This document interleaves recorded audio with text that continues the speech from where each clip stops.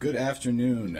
Today is Thursday, November 30th, and this is the Education and Culture Committee. I'm the chair of the committee, Will Jawando. I'm joined by my colleagues, Council Members Albernaz and Mink, and also by Council Members Friedson and Lukey, who are always welcome to the Education and Culture Committee.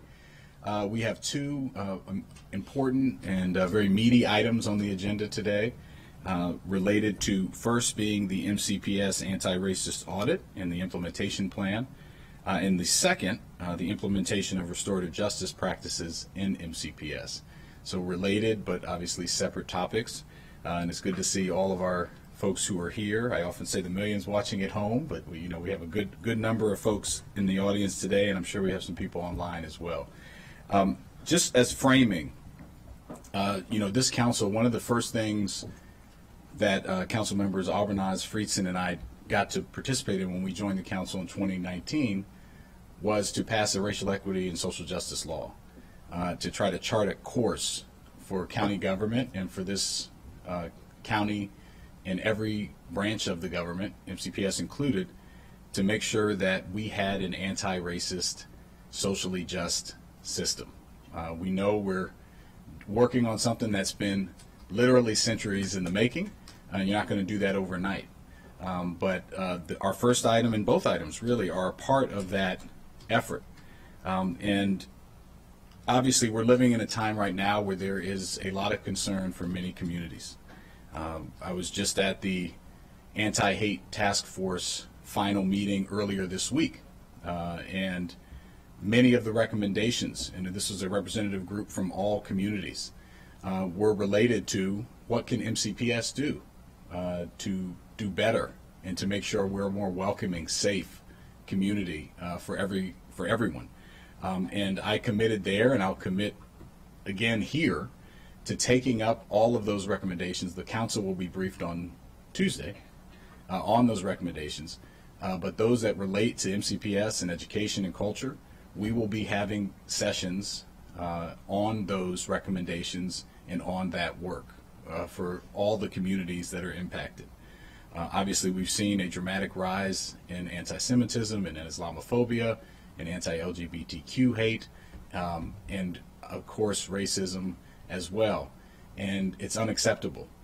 Montgomery County should be a place where everyone has the opportunity to be their full authentic selves and to express that.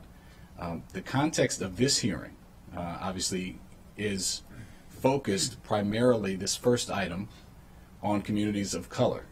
And I just want to frame that. That does not mean we aren't concerned about all communities. We absolutely are. But this work is a years-long process, as we'll hear.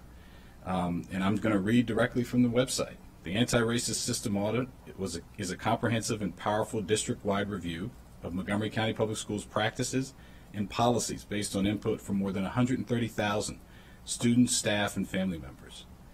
The review was conducted because of racial disparities that can be seen in almost every area of MCPS, including reading levels, participation in higher level classes, graduation rates, suspension, and discipline rates, and staffing. The report that we'll hear about provides a comprehensive picture of how race impacts the experience of students and families. Overall, students and families of color reported having a less satisfactory experience with MCPS than other members of the community. That's a quote directly from the report. We want everyone in our community to succeed. This is delving into an important, again, centuries-long topic and about how MCPS is addressing that issue. We will come and continue to address these other issues as well. I was informed earlier today that there was a racist incident at one of our high schools, at Northwest High School, and so it underscores how important this is. There's obviously the overt acts of hate and racism, but just as importantly, and maybe more insidiously, is the covert, the things that deny access to opportunity, and have been happening in this country for a long time. So I wanted to frame that because I know we're in a very important time in our county and state and country and world history, and we can balance all these things at the same time. We care about all of our students and all of our community members. So I'll pause there. This is an important topic, so we're going to dive right in. Is there anything from staff that we need to tee up? No, I think we're all set to go to MCPS's presentation. Wonderful. So if our colleagues from MCPS could come up, thank you.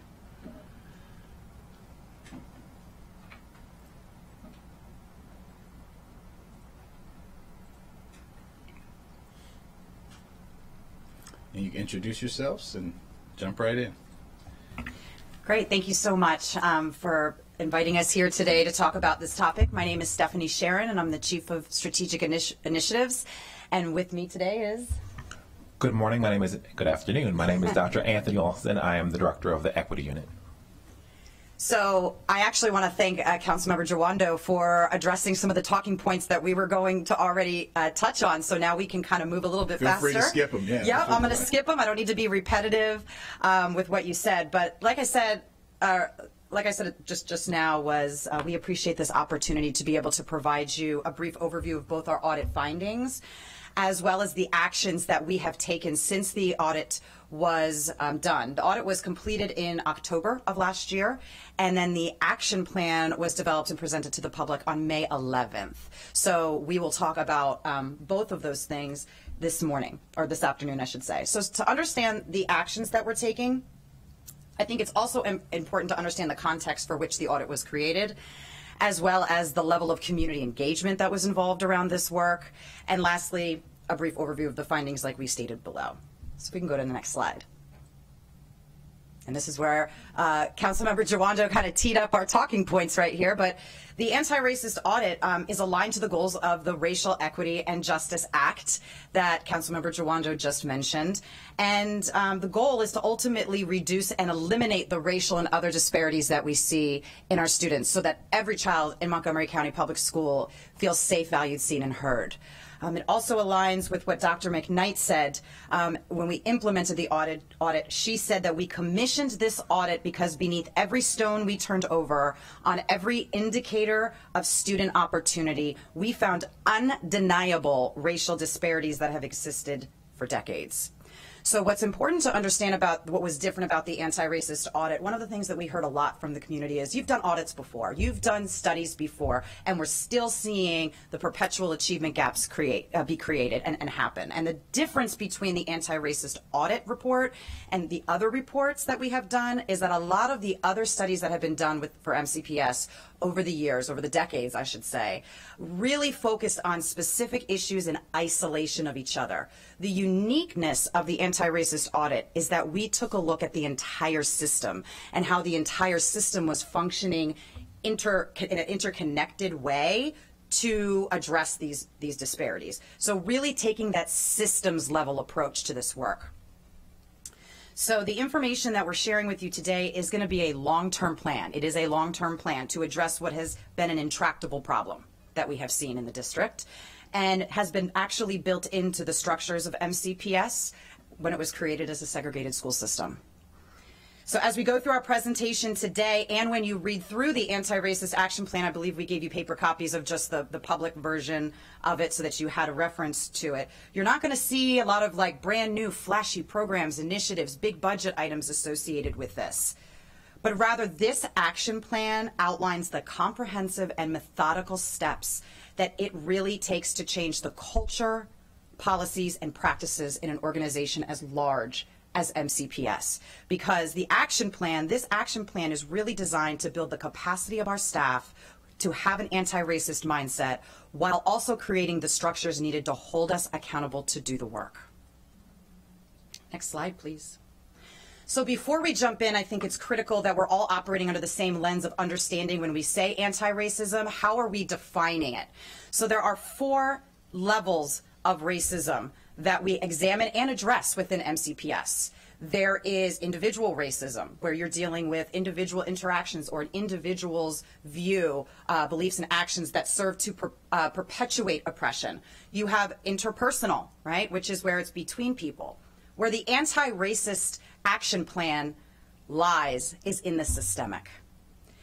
This is where you look at institutional racism, policies and practices at the organizational level that perpetuate oppression, things that have been in place that we think of as regular operating procedures, structural racism, how these effects interact and accumulate across institutions and across history. prime example is when we had students returning from COVID. We know structurally that our students experienced the COVID-19 pandemic in a very, very different way. And when we brought them back, that was apparent.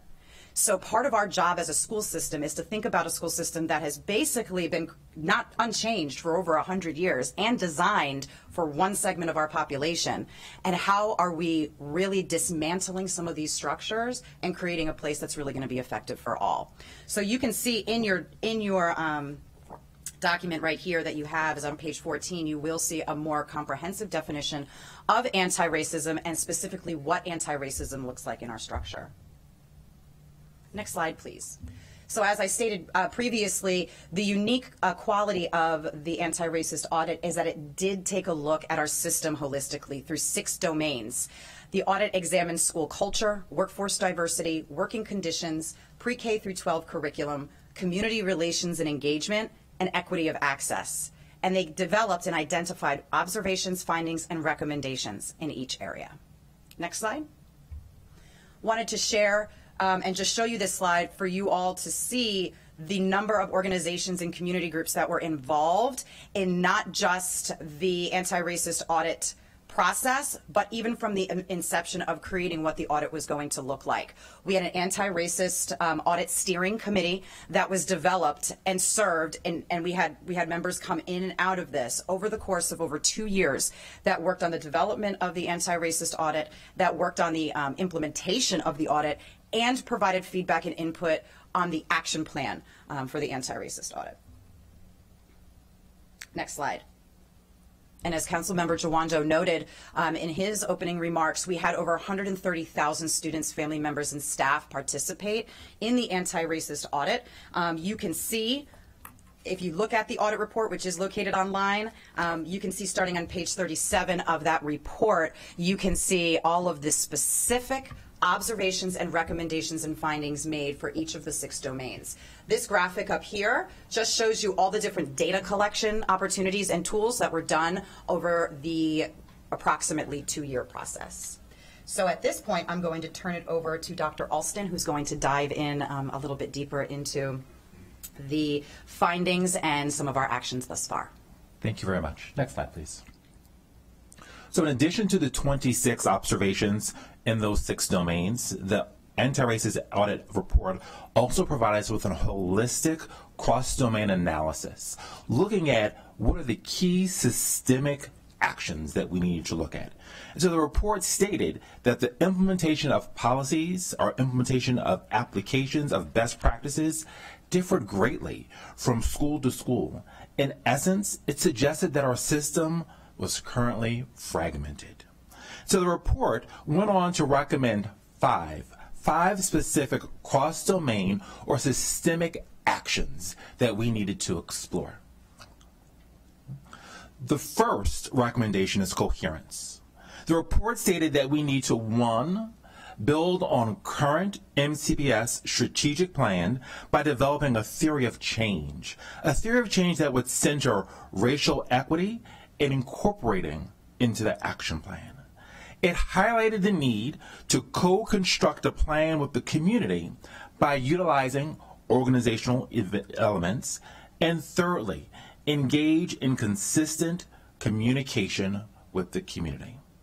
So as you can see from the slide, the next recommendation is the accountability for our racial equity work, which is being transparent with racial equity work, and develop public accountability measures and metrics and regularly communicate the progress of MCPS's work towards racial equity goals. Next slide, please. The last 3 recommendations are the equity-centered racial equity work, continuous data collection, and relational trust. All of these are aligning themselves to the work and the actions with words. The idea is summed up well from the following quote from a parent participant. I graduated in the 90s. Since that time, I've seen very little change in the achievement gap and support for Black and Hispanic students. So the question to me is not about how well MCPS seeks input and participation on policies, but how well they hear what families of color are experiencing and making the necessary resource changes to support populations that need the most support. With this in mind, we spent a great deal of time co-developing our action steps through a series of processes and structures. So this slide before you outlines the steps that we took to develop the action plan to address the findings that came out in the audit. We started with 19 community conversations. Each conversation was organized either by the community, by students, or by staff partners. The conversations were adapted to meet their specific needs of each group. Those community conversations were led by my unit, the Equity Initiatives Unit. We were able to then take all the observations and recommendations along with the feedback from the community conversations, and we then brought together 100 of the central office leaders together for 2 full-day work sessions. Each department was then responsible for taking their learning back to their respective departments to support their staff in the learning and understanding. The departments were then charged to ultimately create 32 safe-to-fail experiments that would address the findings and particular and specific actions that we could take. From there, we developed 6 cross-office teams that we call charters. We took a look at all the information, developed short and long-term action steps, which eventually became what you have in front of you now, the Anti-Racist System Action Plan. Next slide, please. Thank you. So the Anti-Racist System Action Plan and the deliverables were presented to the board, as stated previously, and the community last May. You have a copy of the action plan, and the deliverable documents are also live for all to see and are linked to our system website. We were planning to give a report of the impact of these actions at the end of each year. Keeping in mind this is a 5-year plan, so you should expect 5 years of reports that allow us to share the impact that the plan has had, and that will be shared in May 2024 with the community. We were going to go over just a couple of the actions that have taken place since last spring, including some evidence of impact. Next slide, please. The first thing we did to address coherence within our district, as well as the equity-centered capacity building, was to engage in professional learning for our district leaders. This was a mandatory professional learning. We were able to support 300 central office leaders, and they participated in 5 work sessions last spring, and that continued to this year, where they are once again are able to participate in 3 sessions this fall. Before participating in the first event, the first session last year, all participants took a skills test. And that skills test was used to identify what are the areas that we need to focus our energy. The yellow bar illustrates the results prior to the sessions.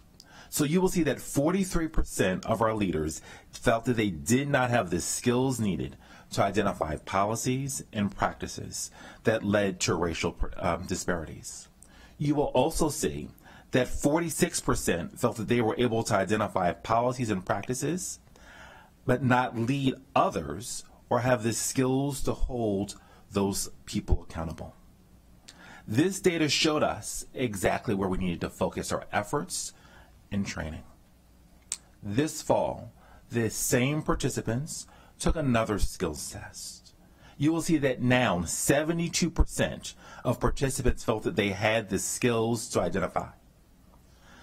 This is great progress, but we still have work to do, as you can see, as we support as we're leading others. School-based leaders participated in a similar professional development, and that learning targeted specific work around the work in schools. They attended 12 hours of professional learning last year, and this year focused on the cross-domain recommendations. The Leader Professional Learning is a part of a more comprehensive system-wide plan. This fall, school leaders attended with other members of their leadership teams. They did not come in isolation. Additionally, on October 9th, we had our first district-wide professional development day, which focused on our equity-centered capacity building. The two topics that we focused on were the equitable teaching and learning framework, as well as supports for school and classroom environment. The professional learning was held for all 10-month MCEA members and included over 14,000 participants. We are scheduled to have our second district-wide professional learning date in April. Next slide. That was an actual test, like a skills-based. Who developed it? Just quickly. The district-wide professional learning team in conjunction with the equity unit. We'd love to see that Absolutely. test and take it. Yeah, I mean, and I think it was, I gotta say, I took it. I thought I knew everything that I thought I needed to know as a leader, and I did not. Yeah. So it was really eye-opening and humbling, I think, for those of us that, you know, are engaging in this work, but also really educational to say, okay, this gives us a benchmark of where we need to start. Go ahead. So they wrote the test, or they were the ones who were responsible for selecting what resource to use as the test? So collectively, our teams developed the test. Based on research. Got it. Okay. Based on research, it wasn't. I'm Yes. just picking up that other Right. course, yeah. Administered the test, then used that data to determine needs for professional learning. And it's a skills-based test, right? So like they are asked to look at a policy, Sure. right, and be able to pick out of the policy. They are asked to do performance-based tasks in alignment with the rubric to determine their level of skill. Awesome. Thank you. Sorry to distract you, but thank you. A couple people asked. Yep. So in addition to the skill development, the professional learning also included learning on how to use anti-racist and culturally responsive tools and structures so that all staff and leaders are expected to utilize those in our day-to-day actions. This is how we work to build that coherence and get better results. So you will see, for example, whenever a new program or initiative is getting started, all leaders and staff must use the process on the left that takes teams through an activity that will help them uncover the root cause of the issue. All leaders have also been trained on a family engagement planning tool. This year, schools will use this tool to reimagine what back-to-school nights could look like for the first time in decades. In addition to the professional learning, the Equity Initiatives Unit, we revised our service delivery model to ensure that we were able to increase the amount as well as the intensity of direct support to schools. This targeted level of support was designed to help schools develop anti-racist practices that connect directly to their school improvement plans. This year alone, my unit has worked with over 150 schools with over 800 touches to those schools. I'll now turn it back over to Ms. Sharon. So, where did the? Sorry. Oh, I didn't realize there was transitions in that. I'm sorry, Essie. Okay, so I'm going to close this up before we go to questions, with just talking about some of the other actions. We really wanted to spend some significant time on thinking about the professional learning that we're engaging in, because as you saw at the start of the presentation, they're saying equity center capacity building, coherence. They have identified that we're fragmented as a system, that we're not all operating from the same lens. So part of that is engaging in that work. And that's what's so challenging about the equity center capacity building, is that everyone's coming at it with a different level of understanding and knowledge, and you got to be able to appeal to everybody and bring them up all at the same time. So it's challenging. But so far, it's been a very rewarding experience. Some of the other initiatives, or I shouldn't say initiatives, but I should say actions that we have taken to really focus on those cross-domain recommendations. Again, we're trying to work on the system level first, right? That's where we're going to get the most bang for our buck in really creating sustainable change. First, we designed the Pathway to College Career and Community Readiness that was launched last spring to our staff and early this year to our community. We heard loud and clear through the anti-racist audit having those structures of accountability, and we also heard from our community loud and clear that was referenced repeatedly in the audit, we don't even know how you're defining success. We don't understand it. The pathway is designed to be able to create that transparency for them. This is what you need to be looking at with your child.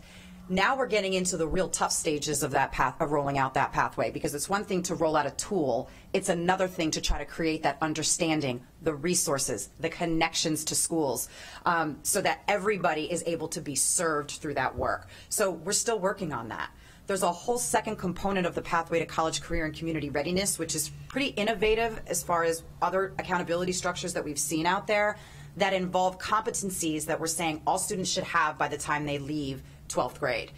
What we're designing right now, and we're doing it in collaboration with our stakeholders, is what are the experiences we want to double down on for our students, that it doesn't matter what school, what zip code you're in, what demographic you are, that you're going to have an MCPS in an equitable manner, K through 12.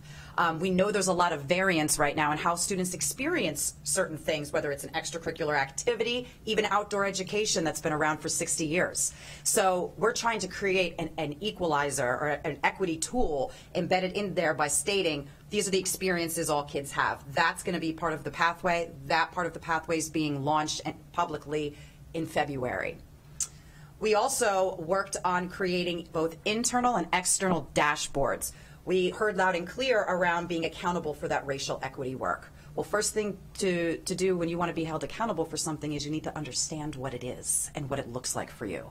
So we designed internal dashboards first, which were launched in August to all of our staff with an intentional focus on our school-based leaders and central office leaders that take all those pathway milestones and provide them drilled down data by school, by demographic, so that they can see progress in their own populations, and it's a quick visual.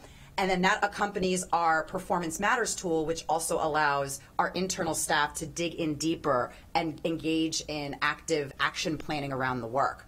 Now, we recognize that that's great for internal staff, but what about our external community, right? We have heard frequently from folks that they want to see the progress, and we've heard it from County Council as well, in an easy to understandable and a digestible format of how our district and how our students are doing.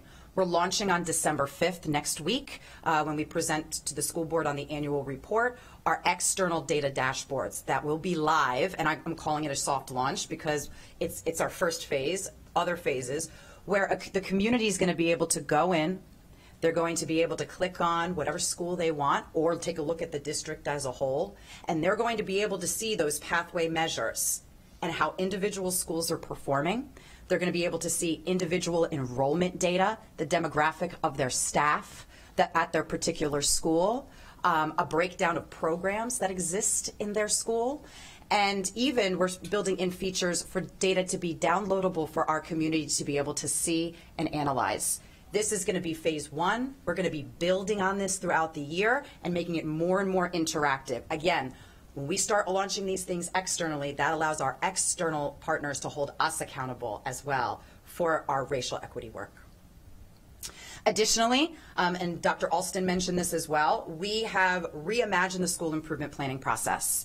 And it is now much more focused on race and equity. Every school was required over the summer to do a data story with a focus on identifying the levels of racism that exist in their schools and their community, with an intentional focus on our Black, Hispanic, EML students, special education students, and students who are receiving farms services as well.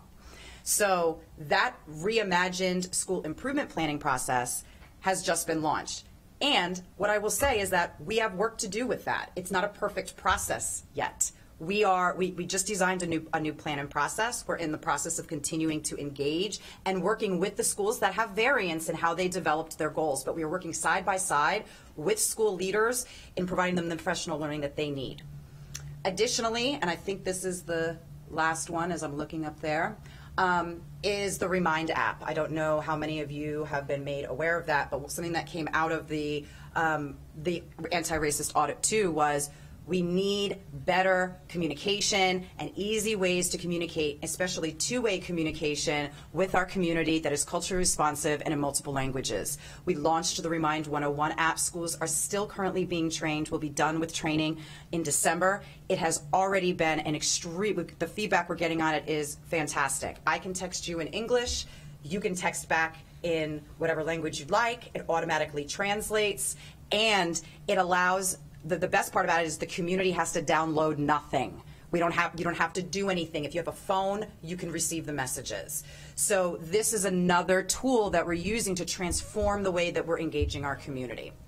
So as I conclude, I do want to say again that when we think about the work that we're doing, when we think about all of this, we constantly are getting questions around, well, what's the budgetary impact? What's the budgetary, where's the line item? And I want to stress that this is comprehensive, methodical, and involves the transformation of how we're doing our work in every space of the organization. So we currently have investments through ESSER that were provided to you in advance of this presentation that we're using largely to kickstart some of our work around equity-centered capacity building as well as coaching skills to really bring that coherence around equity-centered capacity building. We've also used some money for our dashboarding in that, and also an opportunity to really expand our study circles program, which is an opportunity to really start engaging in these conversations that impact our community the most. So we are not there yet. We have not arrived. This is an ever-evolving work in progress. We are excited to share our initial phase, and we're going to be excited to share our end-of-year report. And we also want to make sure that we're emphasizing that it is a constant work in progress. We will make changes. We will have to make adjustments. We will try things that maybe don't work. We were told by the Mid-Atlantic Equity Consortium that conducted the anti-racist audit after when we were doing the action plan and consulting with them still, as we said, Dr. Alston and I said, okay, so who are some districts that we can get in with that are doing this work that we can really just collaborate on our struggles with?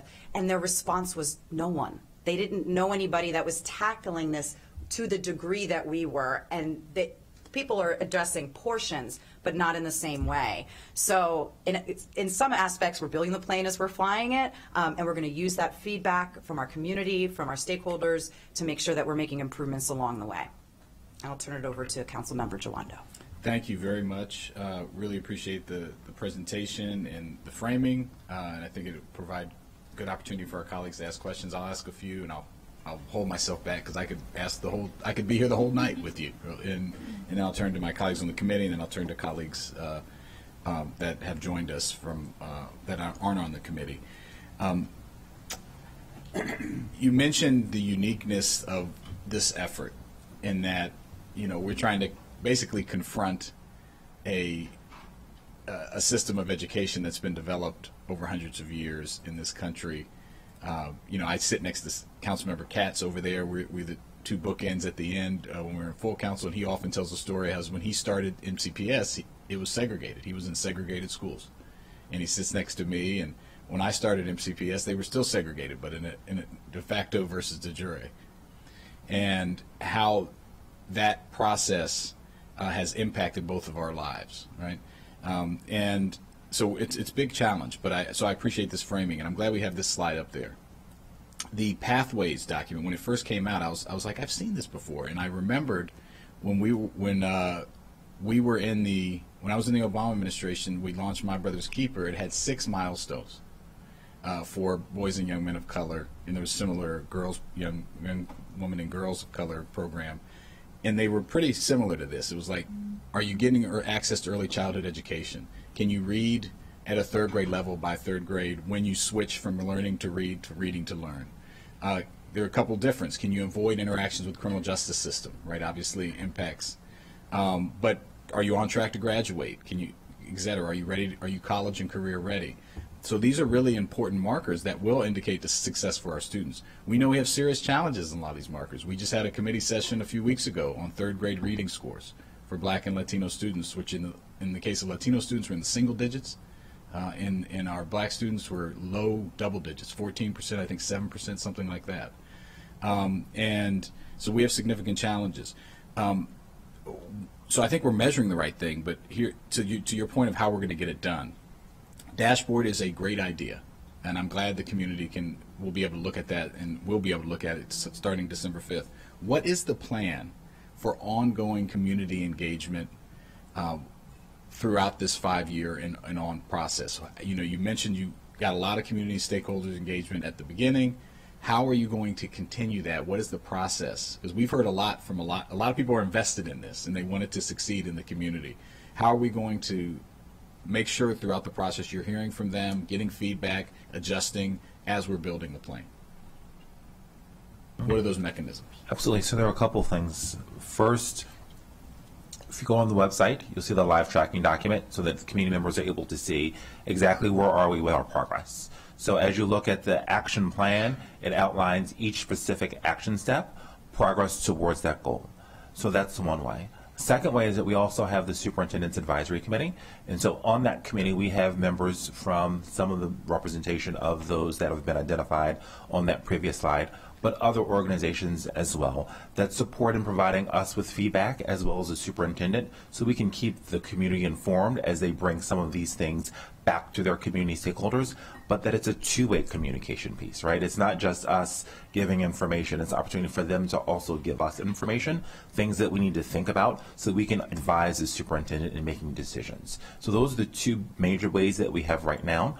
Also utilizing, as mentioned, Remind app as we update things and things become available so that we're able to inform the community. So maybe you didn't attend the board meeting, maybe you didn't have an opportunity to watch it, or you didn't read the press release. We're able to send that out so that parents and community members are able to be aware of that as well. Okay. Well, I appreciate that, but you know, that's inadequate in my view.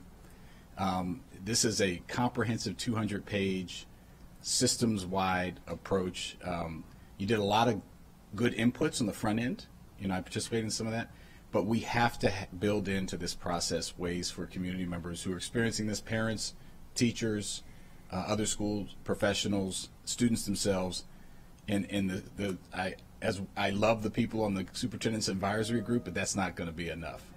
And so I would encourage you to build in other ways throughout this process to get feedback. It's just going to be critical. Absolutely. And one other item that I do want to mention is that in January we are launching our staff, student, and community surveys, climate and culture surveys, which will provide us a lot of feedback on a lot of the work that we're doing, because we do have specific questions designed around the equity, inclusion, and the work that we're doing with the anti-racist audit. So we can hopefully, if we deploy well, we can get a lot of really robust feedback about what's working and what's not. Yeah, I think that's a great point, and I encourage you to think of other ways, and let's be in conversation about that. I'll ask one more question and then turn to my colleagues.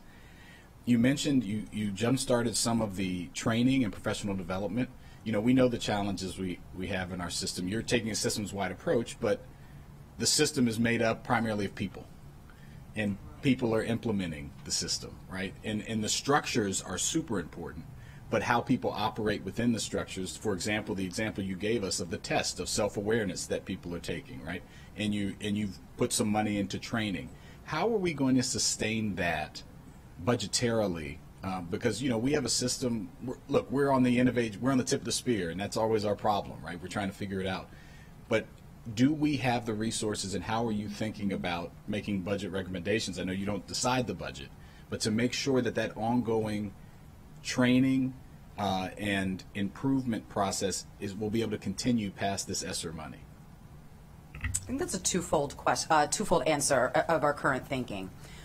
One, we know that, and I'm going to use an edge-of-speak term, but then I'll explain it. That macro-level professional learning, where you sit in a room and you get an opportunity to hear and get trained on specific things. We're doing a lot of macro-level right now, right? We're specifically using our ESSER funds to provide training for leaders to be engaging in ongoing coaching around the equity and the anti-racism work that we're doing. That's really where all professional development says that's really when you want to create change, you need to make sure that that's happening on the micro level. So we're currently providing training on how to do that and engage in the coaching, and we're going to train the staff to be able to do that and deliver that. We have 26 LASs currently that are being going through a rigorous training LAS. program. I'm so sorry. That's okay. Another, as you speak, learning and achievement specialists. They work directly with schools on their school improvement planning work, and they're going to be trained on how to coach around the equity work. All of our principal supervisors, also called directors, are being specifically trained on how to work with the schools and the principals around this work. So we do have a department for district-wide professional learning, excuse me, that is going to continue to provide both that macro and micro, which is that job-embedded training. But the idea here is that we are training people to be able to engage in the coaching around this work. And I think as we go and we see what's been effective and what hasn't, that's where we'll have to make decisions as, do we need more training? Do we need different types of people doing the training? All of those questions are going to have to come up. Right. So I appreciate that. So train the trainer and then assess and then adjust. Thank you. I'll pause for now. I'll put myself back in the queue. I'll start with Councilmember Alvarez. Thanks. There's so much to unpack, and I know there's been a lot of work done, and I appreciate the community engagement. And there are a number of organizations, the Black and Brown Coalition, the Black Coalition for Excellence in Education, and many others that have been doing their own analysis and their own studies with a series of recommendations, some of which is reflected in what you all have been able to derive as well. But there's just a lot of good work going on right now in this really critical moment in time. And Councilmember Jawando alluded to the reading scores, which are terrifying. And if you pull the thread on those scores, this is a generational impact, the likes of which I'm not sure our country will be able to recover from if we don't get this right. And obviously the institutional racism is underlying and contributing and expanding the challenges that we're all facing. But I really appreciate MCPS stepping forward, acknowledging we have a problem and doing what you can to try and fix it. I also appreciate Councilmember Jawando mentioning that, you know, we're talking about systems changes, which can sound sometimes bureaucratic because systems are made up of human beings and of people. And so my first series of questions are going to be on sort of the personnel front, because I know MCPS is intentional in its hiring practices in trying to recruit faculty and staff that reflect the diversities of the communities that we are trying to serve. And it has conclusively been shown that when you learn from people who understand your lived experience because they've lived it themselves, then you're going to do better. That's true in healthcare, and that's true in so many other spaces. So can you talk a little bit about what we're doing and what strategies we're utilizing as part of this plan to expand upon the existing practices of MCPS to recruit staff that reflects the diversities of the communities we're serving, particularly Black and Brown? You go ahead, you start. Okay. So in the action plan, Domain 2 is dedicated solely to workforce diversity. So in there you will see increased partnerships with our HBCUs, different colleges that have specific programs that generate teachers of color, right? Whether it be Hispanic teachers of color, Indigenous teachers of color, just looking at what are colleges, not just locally, but outside of Maryland. In addition to that, you will also see in that plan increasing the number of minority teachers that are nationally board certified.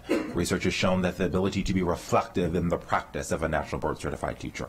And so that's also a step that's in there. So we've looked at not just where we're going, right, but who we're hiring, who we're putting in front of our teachers, our principals when they're asking for additional hires because they have a vacancy, to ensure that those applicants are reflective of the demographics of the school. So we've also begun having professional learning with that portion, our hires, our managers in HR, so that they are also aware of their implicit bias as it comes to hiring, so they can begin to mitigate that, as well as how to intentionally support our building level administrators in hiring those. So looking at trend data, for the past 5 years you've had 15 vacancies. Of those 15 vacancies, you've hired 2 persons of color. Let's have conversations about that. So being explicit in that, as well as ways that we've been working to address that. And just to add to what Dr. Alston said as well, and I know because we are just putting this together for the strategic plan report or the annual report that's coming out next week. I mean, HR has more than triple. I think it's triple. Don't quote me on that till I look back at the numbers. The number of recruitment events that they attended last year that really focused on recruiting diverse candidates. And as Dr. Alston also stated, and I can't reiterate enough, it doesn't stop at the recruitment process, but retaining our teachers of color, because their experience is often reported to us as being very different when they get here, and a lack of support has been communicated. So HR has been working very hard on figuring out what are the strategic mentoring programs, retainment opportunities, coaching and support that our staff of color may need that is unique based on their experiences that they have when they're in MCPS. If we could expand on that, because you jumped ahead to the second part of my question, and I appreciate you anticipating it. So, because it's, our black and brown teachers and faculty and staff that will be the best recruiters, because if they talk about their experiences in a manner which positive, it's just common sense that they'll encourage the people in their networks to apply for these positions themselves. So, how far along are we in the development of the program that you just described, and how much more can we anticipate in its development before the end of this school year? I don't know if we have, if our HR person's here or not, so I'm looking around the room to see if she has come. She's not here. Okay, so our resident expert, I can't really answer all those questions, but we can follow up with you to get you more information on that. That'd be great. I appreciate it. And then not just black and brown faculty and staff, but all faculty and staff obviously need to embrace in their own DNA, in their own, because, just as they're onboarded, as they're hired, what are we doing in the questions that we ask, in the interview questions that are asked, in the reflection of the people who are on the panel that decide who gets hired? Like, how are we focusing on making sure that all of those aspects are addressed as well? So also in Domain 2, areas that we've identified as priority areas are how do we want to support professional learning for those who are hiring but also evaluating, right? How do we examine our PAR process when it comes time, performance and review process, to determine if a teacher is being granted tenure? So looking at what is the professional learning that's needed for them as well, that also is expanded to our onboarding process. So as you look at our new employee orientation, how have we made shifts in that? That's something that we've also identified, so that there's one professional learning for not just the new employees, but those who support them, whether it be their consulting teachers, their administrators, that core team, so that they're aware of their biases, they're aware of the supports that are needed, so that we're intentional. Again, it's not about solely about the ability to recruit, it's the ability to retain, right? And so we've been asking the question, what are we doing to keep, and why do people leave? And so once we are able to identify that,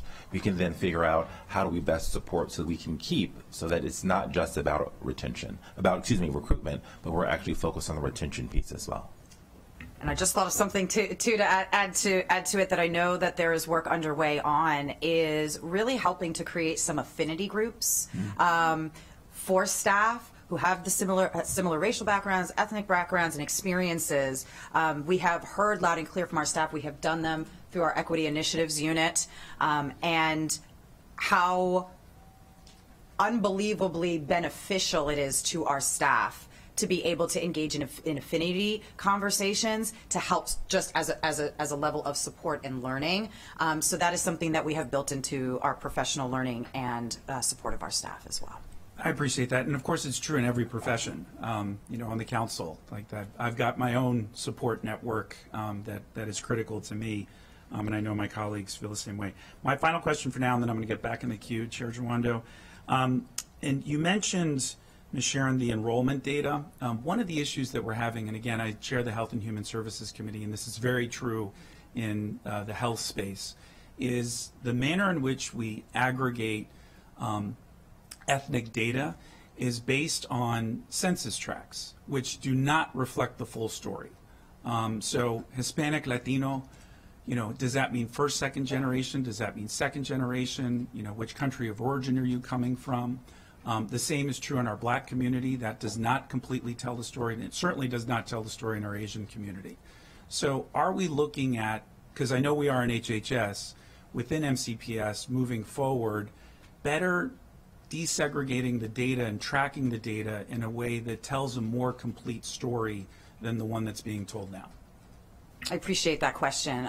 This is not the first time we have heard that interest. So we follow what the federal guidelines are around that. There is currently legislation, from my understanding, because I know our Department of Shared Accountability is following it very closely, to expand what the current groups are, and we will make sure that we are in alignment with that for reporting. So we're following that along very, very carefully, because we do want to be in alignment with that. Thank you. I appreciate that.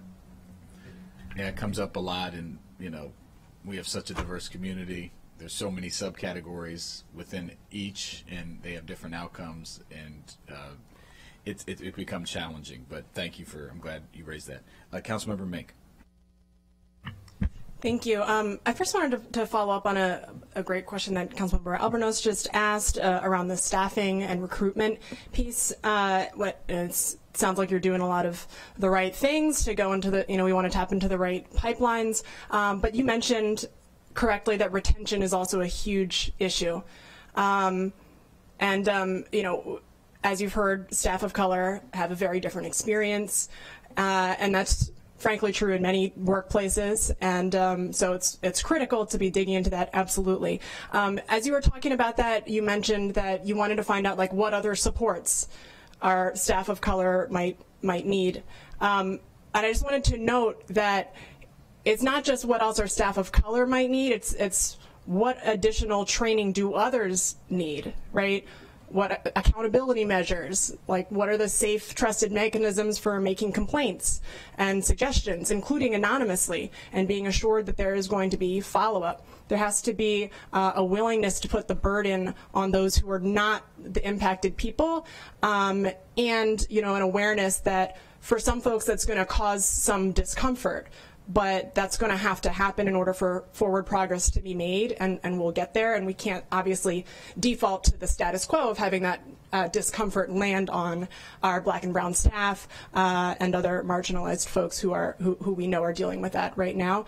And this kind of plays into questions that we had a few months back, obviously, as we think about that we need reform, obviously, in our reporting mechanisms and our follow-up mechanisms. We need to build trust also amongst our staff as well as our students and the public about those mechanisms. And so I just wondered if you had any thinking about how those pieces fit together. Well, I couldn't agree more with everything that you just said. We do have our HR expert who just popped in the room, so she's going to be able to come forward. But before I turn it over to Ms. Key, who is our chief of OHRD, I do want to respond to some of what you said, because you couldn't be more correct. We hear time and time again, and we know that oftentimes our staff, even students, and communities of color are shouldering the burden for the work, and how unbelievably exhausting it is to experience the trauma of racism, and then also be held accountable for having to educate everybody else about what it looks like. It's exhausting and it's traumatic. So that I couldn't agree more with, that we have to make sure that people have the knowledge and understanding and self-reflection to be able to truly understand and dig deep. Because who is the majority of our workforce? You probably know. White women, right?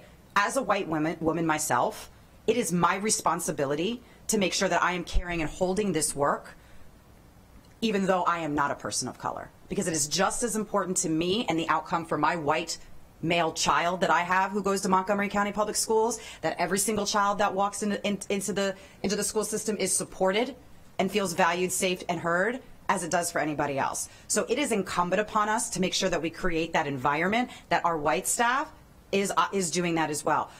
But let me also be clear, that makes people feel uncomfortable. It does. It makes people feel uncomfortable, but we have to stand as a system to be able to say, you might be feeling uncomfortable about this, but this is the right work.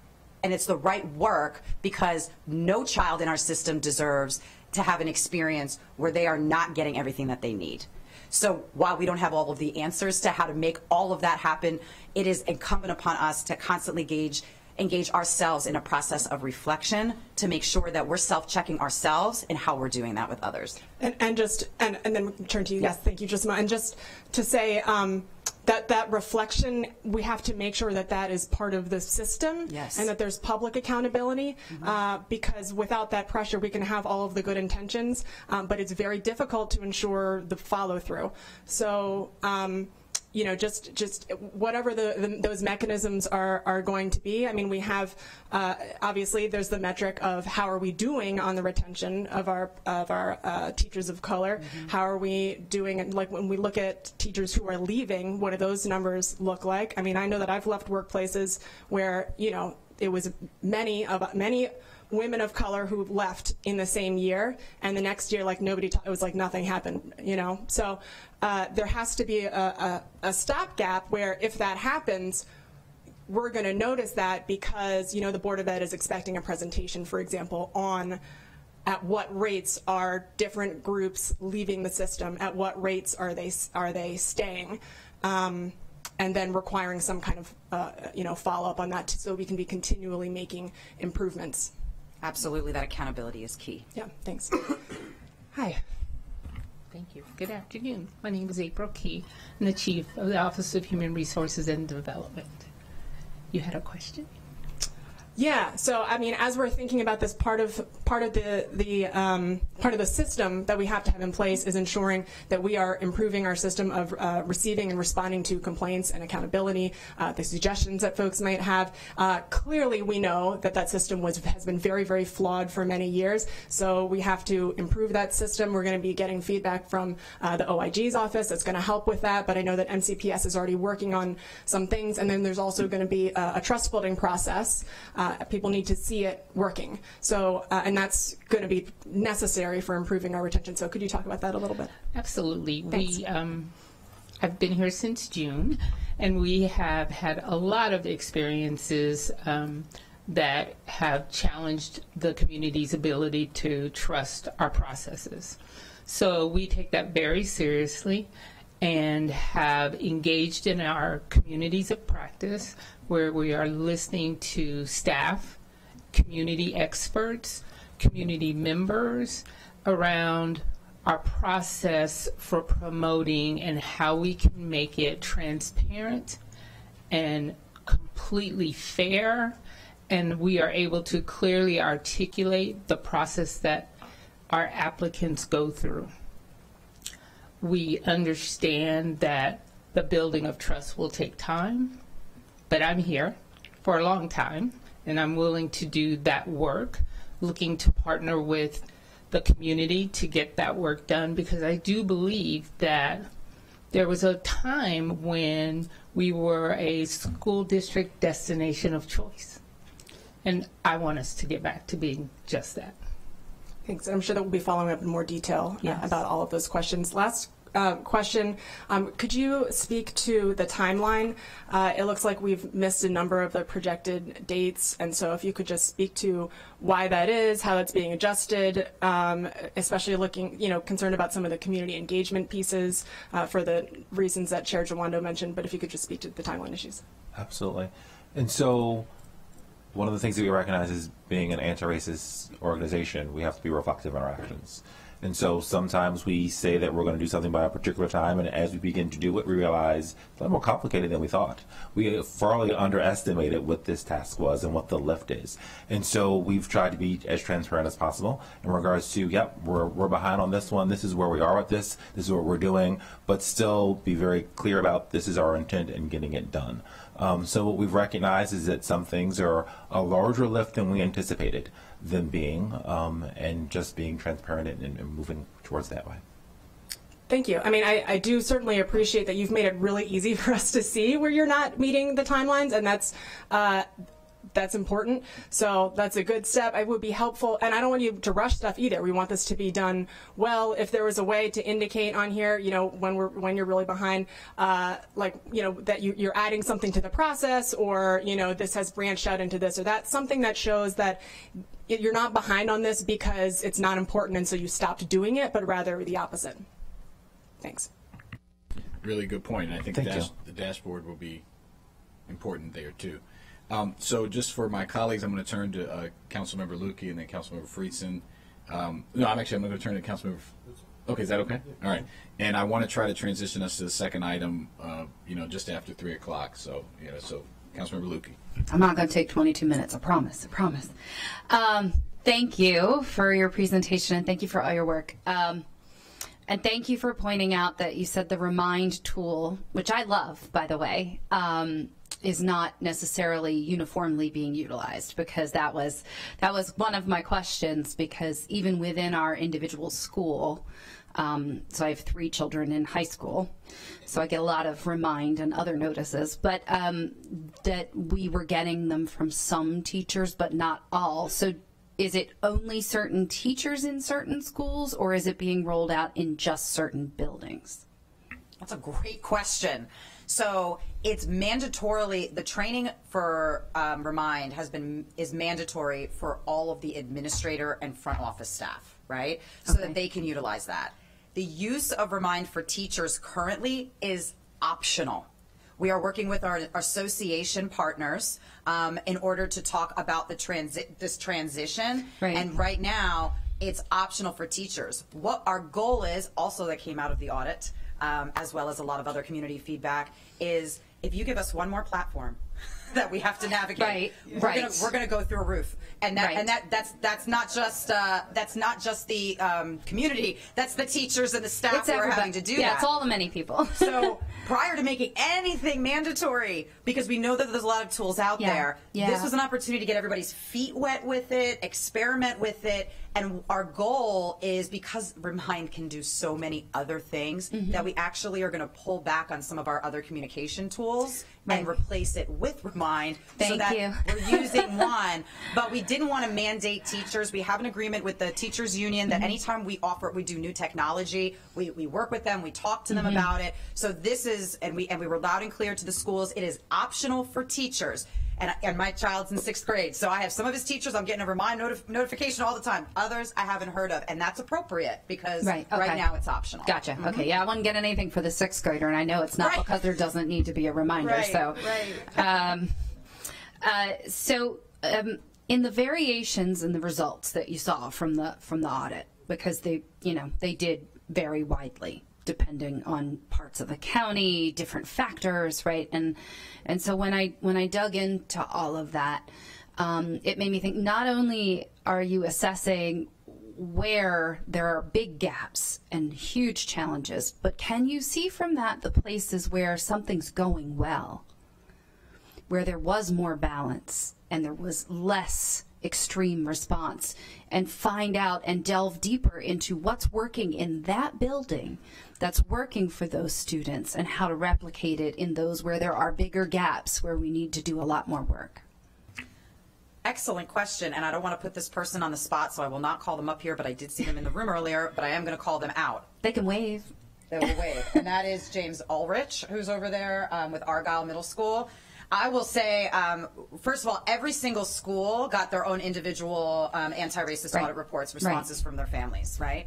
And there were shining data that you would look at the data and be like, wow, like there is some really positive response. Mr. Ulrich is one of those principals at Argyle Middle School where we saw some of that. So I want to be clear that we don't only look at what is happening with the anti-racist audit from a deficit perspective, right? Gotcha. There is a lot of really fantastic work that is happening on the ground level at our schools every single day in service to students and staff. So a lot of the work that we need to continue to do, and I will acknowledge need to do better as a system, is elevating some of that great work that's happening to see how we are using that as a model, as an example to replicate across the system.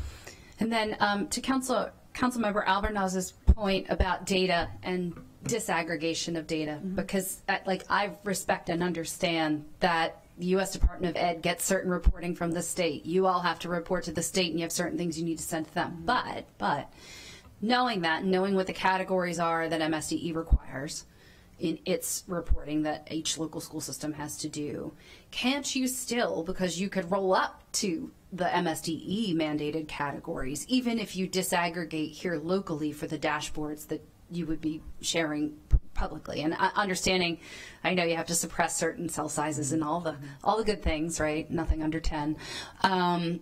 But couldn't we still do that locally? Because given the diversity of the school system and given the sheer size of the school system, that's incredibly valuable data analytics for you all and for us as policymakers. I know we don't make policy for the school system, but to Councilmember Albernaz's point about HHS and its view and the way it's looking at it, well, it does dovetail with some of the things we do in HHS, and it would be useful to inform that work as well. So would that be something that the school system could consider doing?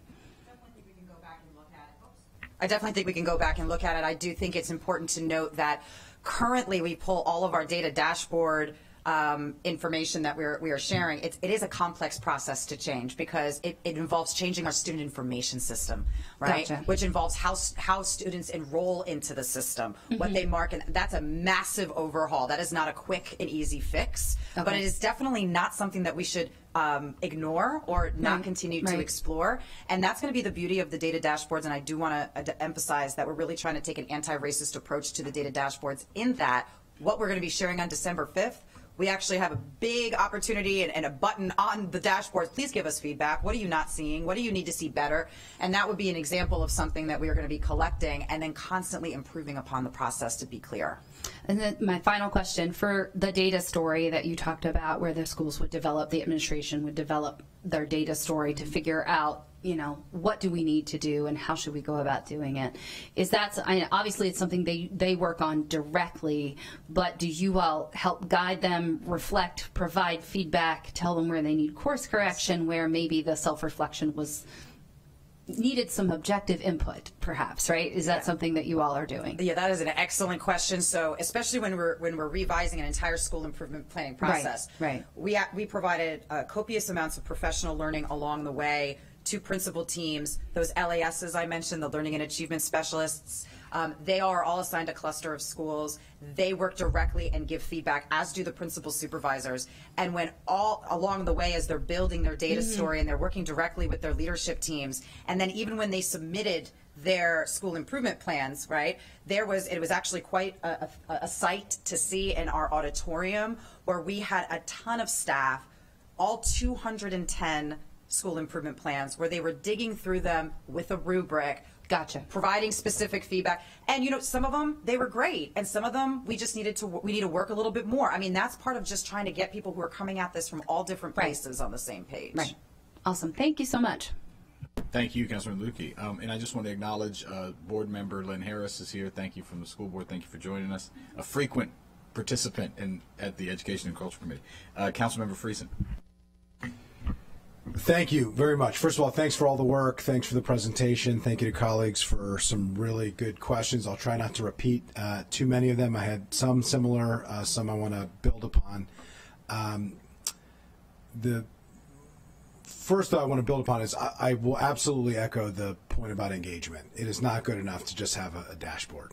That's talking to, not engaging with community stakeholders. So that is not adequate, and so I appreciate colleagues saying that, starting with the chair and reiterated by others. I just want to, kind of double tap, triple, quadruple, quintuple tap that, because none of this works, none of this matters, none of this makes any bit of difference if there isn't adequate level of engagement and follow through, and that's only going to happen if it's a constant cycle. And I appreciate that in the report it talks about how there's no end product here, that this is an ongoing iterative process. But in order for it to be an ongoing iterative process, there have to be inputs, and the inputs have to come from the stakeholders, which I think is important. Did you want to share something? Yes, absolutely. You got to hit your button. Thank you. I'm Laverne Kimball, and I'm the acting chief in the Office of School Support and Wellbeing, and I'd like to speak for a moment relative to some of the engagement that we do with the school improvement plan. Clearly, we recognize that engagement has to be an ongoing process. Even as recent as last night, I'd like to share an experience that one of our principals had at Potomac Elementary School in terms of bringing in some of her parents, black parents there at the school. Earlier, Ms. Sharon referenced the importance of affinity groups. And Ms. Holly Hill, the principal, brought in parents, and they were so delighted to be there as she spoke with them about the anti-racist plan and in terms of the actions that the school had relative to their school improvement plan. And she took suggestions from them, of course, right on the spot. And so, just as my colleague shared earlier, it really is an ongoing process. These school improvement plans, this is truly novel, groundbreaking work. You know, they say that you're not supposed to praise yourself, but as a member of Montgomery County Public Schools, I have to say that I am awfully proud of the work because this really is groundbreaking. As we look at some other schools, we have, in terms of engaging students, I know as we did the work with the school improvement plan, at one school, the principal brought in 30 students, and she shared with them then some of the voice data that they had collected, and also asked for other suggestions then in terms of what are things that we can do to make this a better experience for you. And of course, that's what we talked about. That's what we note in the audit in terms of how people experience things very differently. So clearly in our schools, as we look at that work, we recognize that there is so much to do and there has to be ongoing engagement. And I know we have had parents then who have said, you know, I have not been involved in this process at my school. And absolutely, we're not there yet in terms of all of the processes being as culturally responsive as we want them to be. However, that is definitely the road that we're on. It is a journey. We are working on that, and we know without that level of engagement that we're not going to get there. In the Watkins Mill cluster, in terms of looking at back to school night and how it is that we reimagine that, it was just awesome to have so many parents and members of the community out and just doing things in a very unique and novel way. And we have two of our wonderful associates in the audience, if they would like to add any more color to what I'm sharing. The point that I want to make is that we recognize that engagement is important. We need the voice data. We recognize that we are not going to be able to become that anti-racist system we want to become without having that ongoing engagement. And just as the education chair shared at the outset, when we look at racism, we know then that here we're being challenged to have this educational we're working within an educational ecosystem, but we know that with regards to race, as we're charged with coming up with an anti-racist plan and gladly being charged to do so, that we're working within a racist country, county, state, all the way around. So clearly the engagement is critically important. Appreciate that. Thank you. Thanks. Just a lot of questions and concerns have been raised about the role of anti-Semitism, Islamophobia, anti-LGBTQ hate, anti-Asian, AAPI hate as well. Could you just speak to that and the role that that has? Because I think there's been a lot of conversation about that, and I just want to make sure it's addressed. Thank you for that. So in Domain 1, one of the areas that we've addressed is how do we respond to hate? How do we support schools? And so in there you see that we've outlined the use of study circles as a tool to support and engaging in some of those conversations. As you look at the work as a district overall, one of the three pillars that we have in looking at our response to hate and bias is first looking at how do we do that prevention piece. So that's the educational piece. So how are we supporting with professional learning to our staff members, to our students, so they better understand. That second piece, looking at the whole piece of communication and reporting. What is our communication process and how do we report? When an incident occurs, I receive those notifications. I deploy them to the specialist that's assigned to that school so they can reach out to figure out what supports are needed. We do that support in conjunction with other units within the organization, such as restorative practice, such as Office of Wellbeing and Support. The last piece is how are we being responsive to those needs? We recognize the fact that, well, we cannot have a cookie cutter response because this is a nuanced action.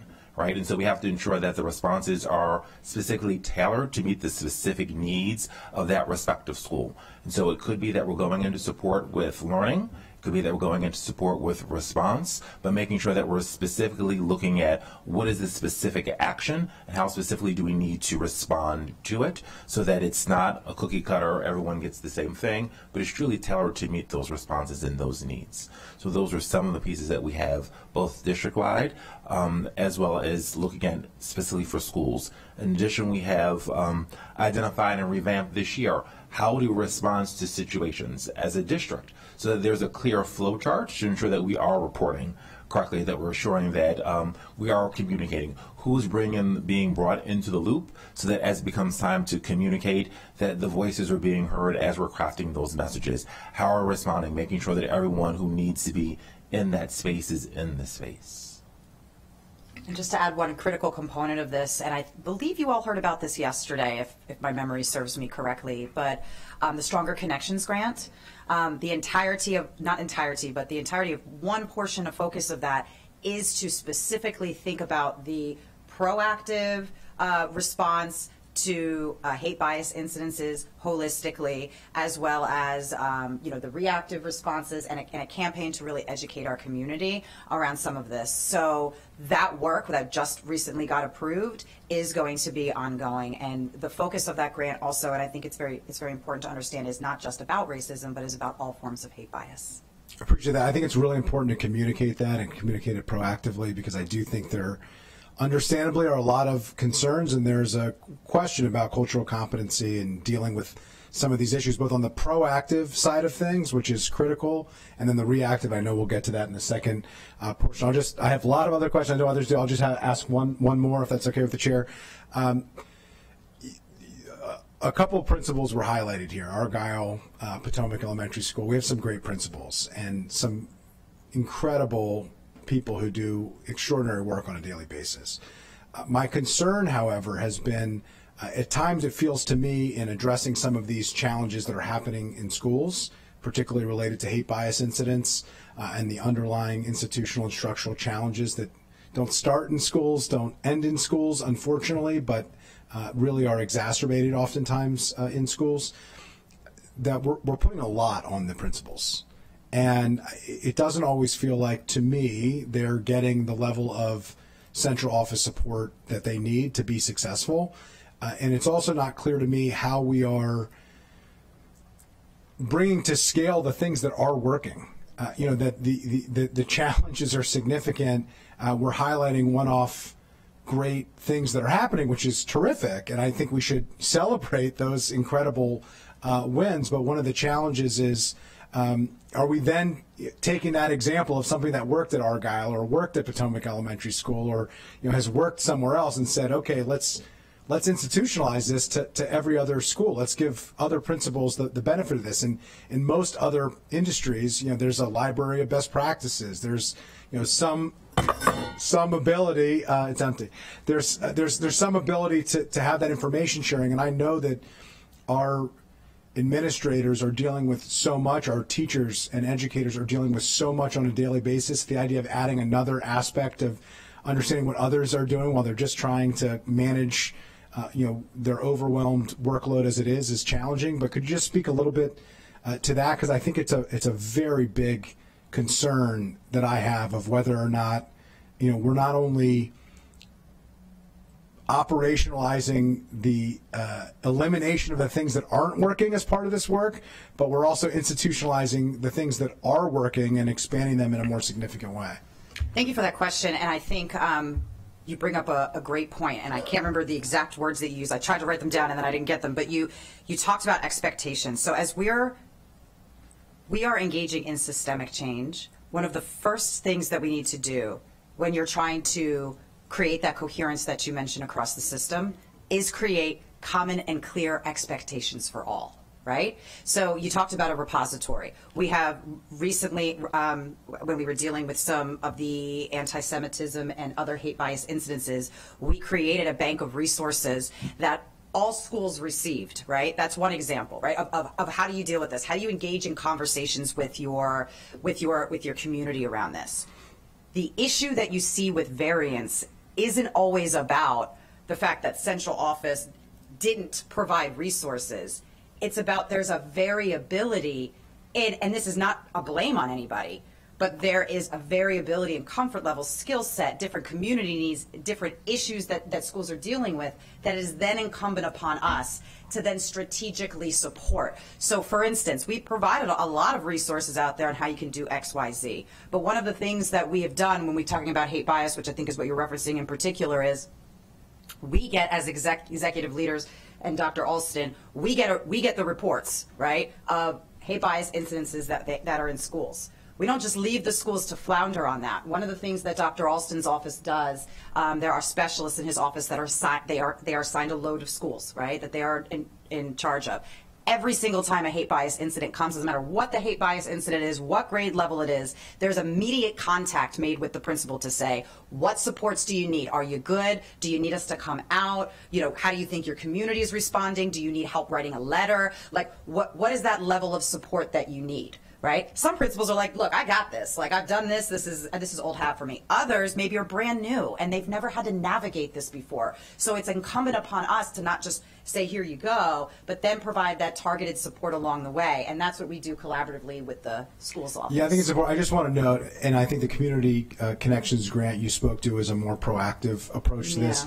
Most of the response up to this point is reactive, which we're going to get to in the second portion. It's very, very important because the way that we handle hate bias incidents really matters. Yes. It not only matters to those who've been traumatized, it also matters to setting the tone for the entire culture of the community of how we respond to these incidents. Yes. And how we value people and how we devalue the use of hate and the way in which we treat one another. So it's very, very important. Yes. But the broader cultural dynamics and the training, the proactive piece of this that the anti-racist audit is really focused on, the systems-based change, that's where I'd like to see further work and also further communication on how that is being handled, you know, across, you know, hate bias, but not necessarily exclusively reacting to the individual incidents. I think both areas need work, but I think my experience has been every time we talk about the broader nature of hate bias,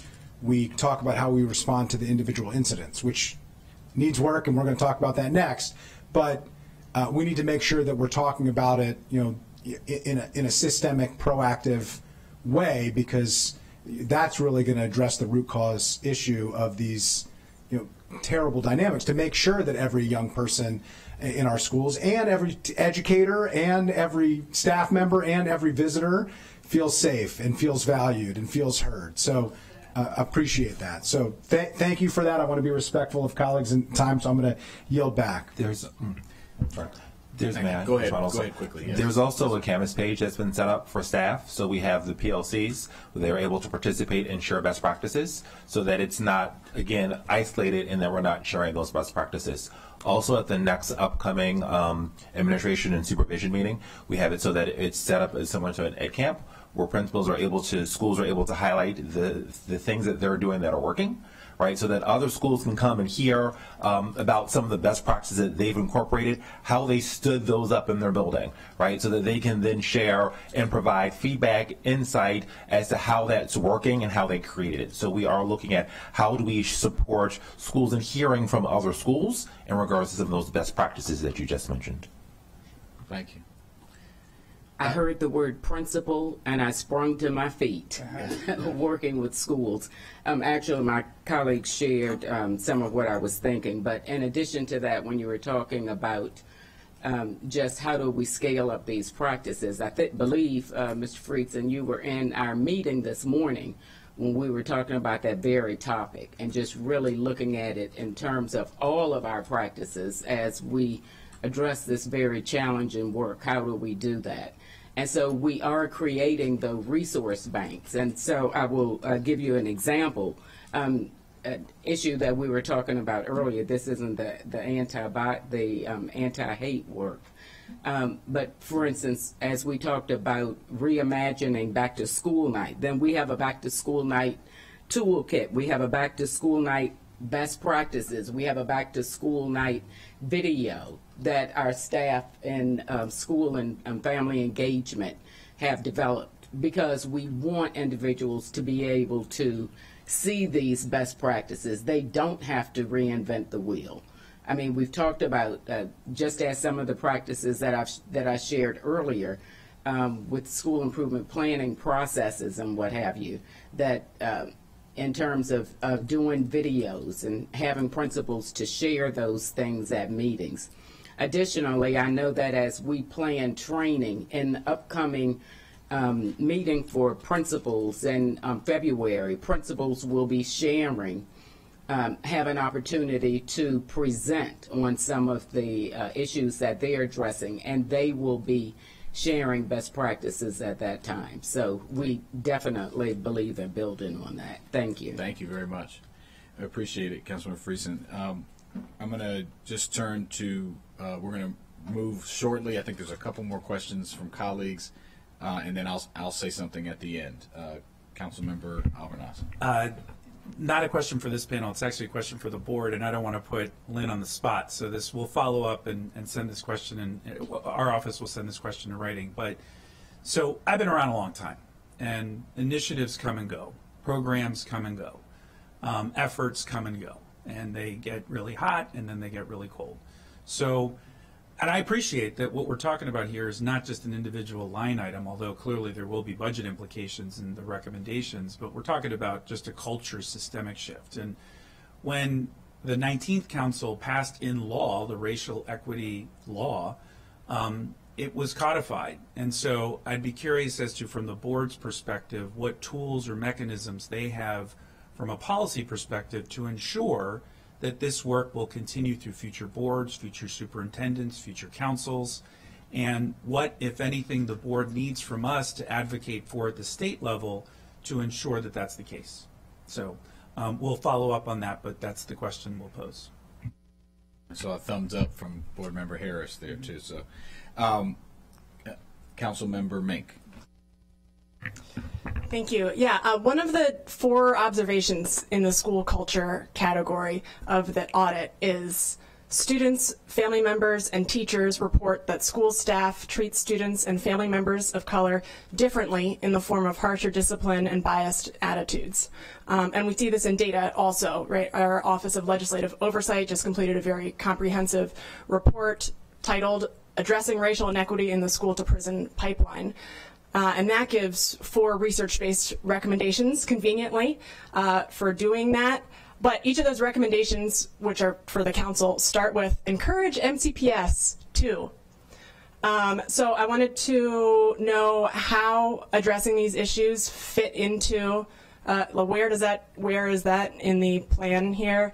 And also, are you all using those recommendations? And I'm happy to read them for you if you'd like. Thank you for that. So yes, we are. And so we have identified the schools that have the greatest disproportionality in regards to out-of-school suspensions, right? And we have provided for them additional professional learning, not just for the principal, but for all the administrative team and the core team. Can't just be for the principal, because we recognize that it's not just the principal who's suspending, right? We find the majority of these schools are secondary schools. Also, what you could note is that as we've looked at the data, we've assigned additional support to schools from the previous year who showed levels of disproportionality. So that could be an additional social worker, it could be an RJ specialist that's assigned to support that school as well. And so we found that where we've added those resources, we've seen a decline in disproportionality. but for those where we're still struggling with the disproportionality, there are scheduled, I believe there are 5 professional learnings. There was actually one that occurred today that was for those schools that can provide them with additional tools, resources, supports, professional learning, strategies, and also unpacking the code of conduct to recognize suspension isn't the only means of discipline. Also looking to see, as we're looking, how are we looking at those offenses by race, by first offense, right? And so Andrew committed a behavior that's the exact same behavior that Will committed for the first offense, but yet they had different consequences, and they go to the same school and have the same administrator. Very common, actually, by the way. They have I don't live in Montgomery County, but I could tell from the look, right? But helping them explore and examine that as well, because a lot of it also is bringing awareness, right? Are you aware of what your data looks like and why it looks that way? What's going on, and then what are the additional resources and supports that are needed? So it's not just, the onus cannot just be on schools. It also has to be as a system. What are we doing to support the schools that we're noticing that these disparities and disproportionalities are occurring? And I do just want to bring us back as well to that constant analysis of self. That is so unbelievably important. We don't really think about it a lot of times, but we have to analyze our own bias, and that's hard to do sometimes. And that process is ongoing, and that's why that coaching component that we talked about is so critical. Can I just pause you just because we have limited time? Yep. I appreciate that, but also wanted to make sure that we dig into the specifics a little bit of some of the tools. For example, restorative justice that we're going to be talking about in just a moment. We're getting some really great data back already. There's also room for improvement in various areas. Like, where does that fit in on the action plan here? Like, would that fall under, I mean, are you thinking about those things together? There's also, well, go ahead. Restorative justice is definitely part of the anti-racist action plan. Let me just be clear. That is part of the anti-racist action plan. I'm opened up to the page 9 in the action plan where it talks about specifically around data collection, analysis, monitoring to dismantle structures, policies, practices, and ways of being in order to ensure the elimination of racial disparities within all aspects of school culture, including, but not limited to, academics, discipline, and attendance. Racial justice in the program, when you take a look at our detailed action plan, is a part of the main strategy that they're using to do that work. Thank you. Thank you very much. Good to get that on the record. Really appreciate that. We could talk about this all day. We will have you back to talk about implementation. And we have been digging into various components of this, right? We did attendance and truancy. We looked at reading and math scores. We talked about discipline, the school to prison. We had a session on that. So we're going to continue to do those individual components as well to dig deeper.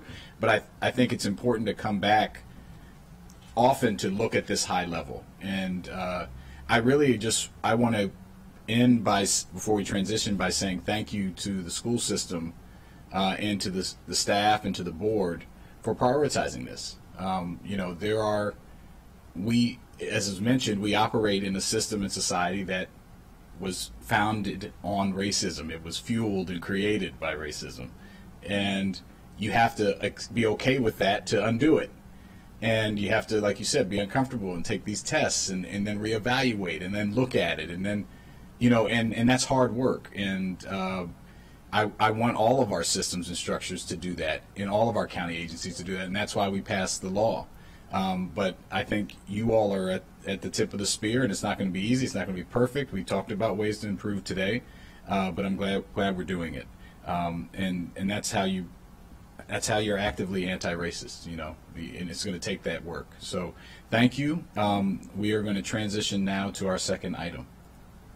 And so folks that are here for the work around restorative justice, please come on down. And I know we have a presentation, Mr. Montileone, and I'm told it's 20 minutes. I'm going to hold you to that.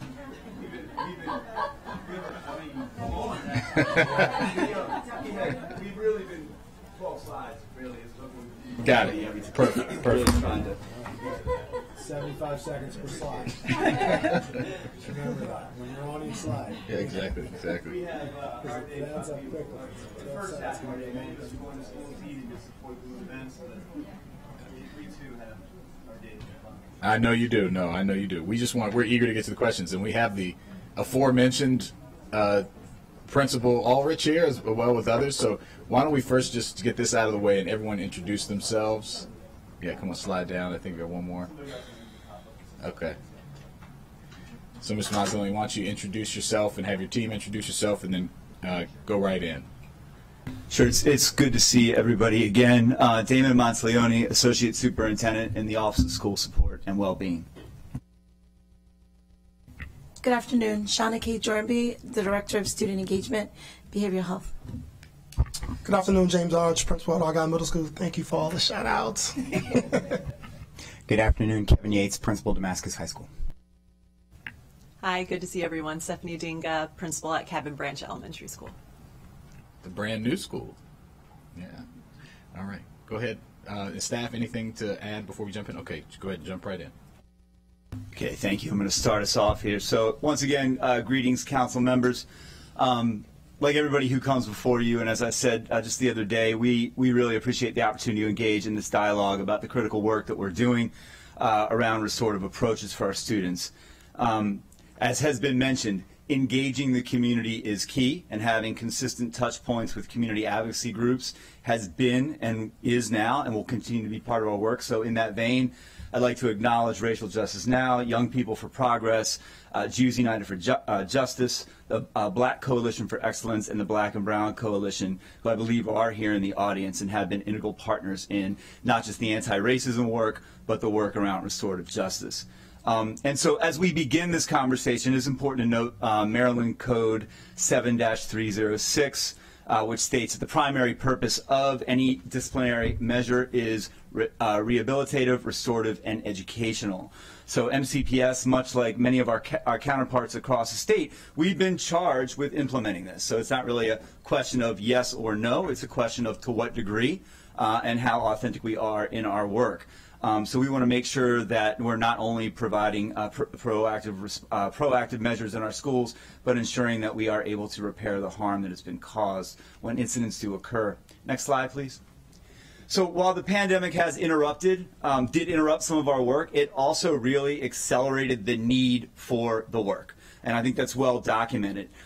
Many people in the community, and I believe we've heard some references just today, believe that restorative work is something that only happens after an incident. Something happens, there's a fight, there's an incident, send in the RJ team. Recently, over the last year and a half, many people have linked RJ as the sole response to incidents of hate bias. Again, that is, I believe, a misconception by some who may not be as close to the details of the implementation of the work, as well as the data associated with where the work actually is. And so the foundational work of restorative approaches is to foster a positive community and really about self-care for yourself and then care for others. And in fact, only 7% of the work that our RJ specialists do in schools, 7%, is in response to incidents. That's it. So the overwhelming lion's share of this work, 51.5% of the time of our specialists were in schools was spent, this is the 22-23 school year data, on consultation and professional development, 10% for mindfulness, 23% for individual student and teacher support, 3% for parent and community engagement. So I think I really want to make sure that we're operating with a set of facts as we move forward here. So next slide, please. So what does restorative justice look like in our schools? So joining us today are several dynamic school leaders who are tackling this complex issue and implementing restorative approaches within their schools. So as has been stated several times, Principal Ulrich is the 2023 Maryland School Principal of the Year. He has been featured in publications across the country for his efforts in changing student outcomes through restorative approaches. So today we will hear from Principal Ulrich. We will also hear from Principal Yates and Principal Digna of Cabin Branch. And also I believe Acting Principal Dr. Booms is in the audience, as well as several of our RJ specialists and coaches. Next slide. Oh, is that it? I believe it's on you. It's on me. So first of all, that picture that was on the cover there is always makes me laugh because my wife saw the picture and said, "Did you just pull those kids?" And I said, "Actually, they were walking in the halls and they were supposed to be in class." So I said, "Come on in, let's actually have a conversation." And then somebody was able to snap a picture, and then we were able to make that happen. You know, restorative justice is one of those things I'm really, really passionate about. Not because it was my idea, but actually because in my building it came from teachers who were looking at, when I first got to Argyle, the high number of referrals. And it was saying to me, like, what's going on? What do we need to do differently here? So we started to address that issue by really looking at community circles. We created an advisory. And what we saw is that our teachers and our students did not have a relationship. They didn't know each other. And what that meant is when students were upset in a particular classroom, and instead of engaging the kid to figure out what was going on, they were actually triggering the student. And that would end in the student being sent to the office, which sometimes ended in that student being suspended or disciplined in some other way. And what we found is that we needed to change that. So I'm passionate about it because as my teachers were coming to me and talking to me about what at the time I'd heard of restorative justice, I saw that something needed to change. I said, let's go ahead and give it a try. And it has been the proof in the pudding. It has worked time and time again. And what we have found and we've come to find is that it's not something that is the catch-all. We don't use that for all the responses. Oftentimes it is done in conjunction with. Not too long ago, we had a student who had a pretty major issue that we had to send home, and part of him coming back earlier, so he was suspended for 3 days, and part of that student coming back earlier was a need to come to the table to have a restorative conversation because he disrupted and harmed a school community. Disrupted, in this particular case, the cafeteria, and we needed to have a conversation with the cafeteria manager and things of that nature. Parents were involved. The student did end up coming back earlier, and it ended up working out extremely well. In that particular case, we had a balance of a suspension that could have been 3 days into being 1 day, and a restorative conversation. The staff member that was involved in this particular incident walked away feeling whole again. So often we get caught in thinking that restorative justice is about making it easier for the student who has maybe done something inappropriate. It's also about teaching them that some of the actions that you take actually harm people, and you need to understand what that harm is. And then you also need to be able to repair that harm. And repairing that harm is part of how we bring you back into the community. So a lot of this work that we do day in and day out is about keeping our kids connected. We want our students to be able to come to school and feel secure and feel that they have a place in our particular building, and that requires us to know who they are. That also requires that when they make mistakes or when they do inappropriate things, that they have a path back. And oftentimes that's what restorative justice is, and that's what it's all about. So in the article that you saw, I really focused that time in that article around using restorative justice to build community. Again, not focusing on the student who did something inappropriate, but focusing on how do we actually build community. Sometimes it's in those conflicts that we actually get to know that student, get to know their family, and through that, we're able to support that family in a way that we haven't seen before. We didn't even know existed.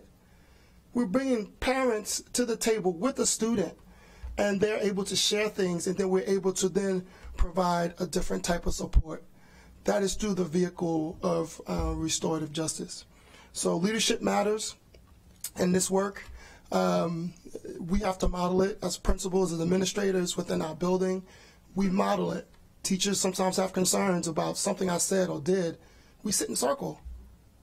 I have to let them know that, hey, if I did something wrong, I want to be able to talk it through. The support matters that we've seen from the district MCPS wasn't always a restorative justice school district. And I think it was Mr. Fearson who talked earlier about taking an example in one particular school and then how do we make this system-wide. And I was really excited to see where MCPS really take that on a couple years ago when they said, okay, it's not just about what's happening in one school, but how do we make this so it benefits all students. So we started to see that. So the support in our particular building showed up as this year we just got a social worker part-time, right, that works with our restorative justice coordinator.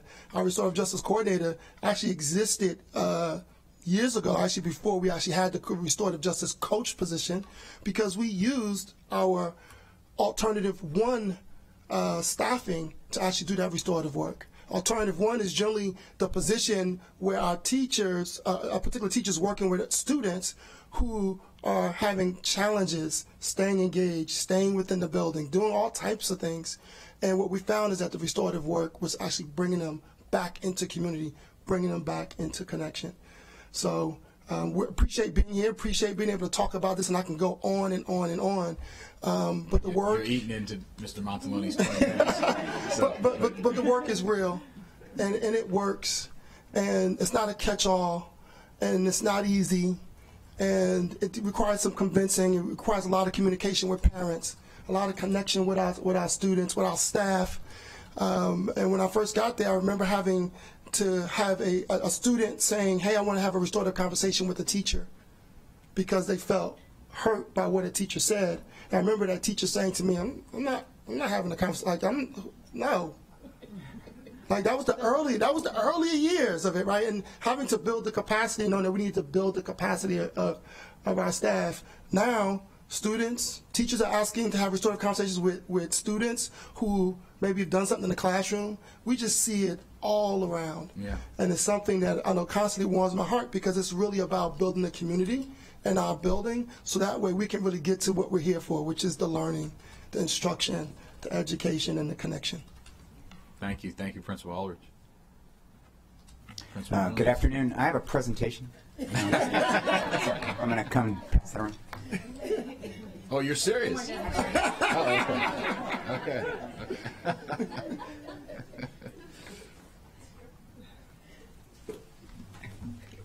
I'm not going to talk through every slide there, but these slides are for you to kind of get a better idea of what's happening at Damascus High School in terms of RJ. Our work started with our analysis of the anti-racist audit, so that was a perfect segue earlier. And we also conducted student voice data. Every administrator at Damascus, we have principal and 3 assistant principals, we each had a student focus group last year. Ms. Dinga was part of that because she was a visiting principal while I was a visiting principal at Glen Ellen. And we polled these students, we asked them specific questions from the anti-racist audit. And what we found is that, as the anti-racist audit pointed out, our African-American students at Damascus High School feel less comfortable and less sure that teachers see them as capable. In addition, we had a disproportionate number of suspensions for African-American male students who had individualized education plans, otherwise known as special ed students. It must be said, we had a very low number of suspensions in comparing to other high schools. However, when you looked at those suspensions, there was disproportionality. As a result, we at Damascus have focused on restorative justice, trauma-informed instruction, and unconditional positive regard in every classroom.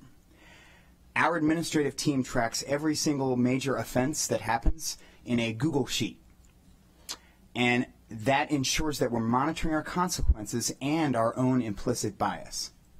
So in that Google Sheet, we have the demographic data, the student name, grade level, ethnicity, the offense description, the action we took, and then the administrator's name. In addition to that, we built in a process for when we are considering a consequence, and if we are considering a suspension. After consulting the Student Code of Conduct, revised Student Code of Conduct, it should be said, we consult with our social worker, thank you very much, our resource teacher for special ed, our director, and we check our Google Sheet to review the consequence for previous incidents that were similar to that, to make sure that we're in line, we're not out of line. The use of the RJ as restoring the relationship when an incident does occur has been extremely impactful. We have developed many RJ assignments at Damascus. When I say RJ, I mean restorative justice, sorry, which require the students to read and research about a topic in which they have demonstrated a lack of knowledge. For example, the use of the N-word, drinking, showing up drunk at a football game, disrupting the cafeteria. The student reflects on how their action impacted others. And then as part of that assignment, they're reflecting and they're coming to terms with what they did and how they can return to the community. RJ meetings with students with parent permission has been extremely helpful in restoring relationships. As a result of these steps, the restorative justice, the trauma-informed instruction, the addition of the full-time social worker, and the Bridges to Wellness team, and the implementation of a deliberative process when deciding on consequences, we have reduced our major incidents over the past 3 years. So let me get my numbers right, 21-22 school year we had 92 major incidents, not suspensions, just major incidents. 47 major incidents 22-23, and so far this year we've had 14 major incidents. Out of that, we were able to reduce our suspensions. From 3 years ago we had 35 suspensions. Last year we had 21. So far this year we have 4. In closing, I'd like to thank the council for the support of the social workers in every high school. It's been extremely impactful. Thank you. Also, the RJ unit and the RJ specialists who have been instrumental in assisting us in this important work. And now I'm going to turn it over to Ms. Dinga. Thank you, Ms. Dinga. At the brand new cabin, it was great to open school with you earlier this year. Yeah, thank you for being there. I'm going to talk briefly. I was told I had 1 to 2 minutes. So I have the babies, and right now we have pre-K to 4th grade. But today I'm going to talk about how I was able to be at Goshen Elementary School, which was like they said, an original RJ grant school, and then how I've taken what I learned from Goshen into Cabin Branch. So at Goshen, we had this week-long training with coaches, and it was a discussion around, okay, how are we going to implement this? We're training the leadership team. We can pilot. We can have some that feel comfortable doing it. And for me, it was a sense of urgency. Our kids needed this now. So it was a non-negotiable. All students are going to get this every single day. So in our SEL time, which is social emotional learning time, it was restorative practices. We did a community circle every morning. Some teams, because we had to do academics first thing due to part-time staff, they did it right after recess because a lot of incidents happen at recess, so kids want to talk anyway. And then also, after we implemented that, it was about not having students removed from the classroom, like you were discussing. We didn't have referrals. Students weren't sent to the office. We had code calls. Code green was if a student left the classroom. Code purple is if a student is getting violent or throwing chairs or desks. Code yellow is they're anxious and they need some extra support. So knowing that there was a code in a certain area, our core team arrived and kind of was like, who's the student, who has the best relationship with them? They're going to be the one to intervene. And we were able to help that student in the class so they weren't removed from the classroom. Because my feeling is if a student is removed from the classroom, they no longer feel that they are a part of the community. And that is what helped us not only reduce our referrals, but help our students know they are always a part of the community, no matter how they react or how they act in certain atmospheres, because they're always loved and taken care of. And it's our job to help them get back to being able to learn. So at Cabin Branch, it was different because I got staff from 60 different schools. And so we dipsticked with our survey of asking, are they coming from a restorative practice school? Did they get the multiple day training? And just kind of check all that apply. What have you received? What do you need more of? And we differentiated the learning during pre-service. And once again, our schedule ultimately had every day you have the community circle. And it wasn't about a social emotional curriculum. It's the community. This is what we do. And this is how you're going to gain relationships with the students. You need to build and maintain relationships in order for the students to trust you and have them be available to learn each and every day. And that's what we're doing currently at Cabin Branch, and it's working. Just like one example, I did a community circle. We had a student in 2nd grade, his mother suddenly died. The grandma called me, let me know that he was going to be out for the week, and said it's okay to share. So I sat with that class and we talked about what this means, how does that make you feel for the student, and how are we going to support him when he gets back. And then they were ready for his return so that he had that extra love that he truly needed, in addition to the support he was getting from the staff. Thank you, Principal Dinga. All right, so I'm going to do the impossible. Wow. You're okay. You're okay. Okay, so I wanted to share that while we have, as a district,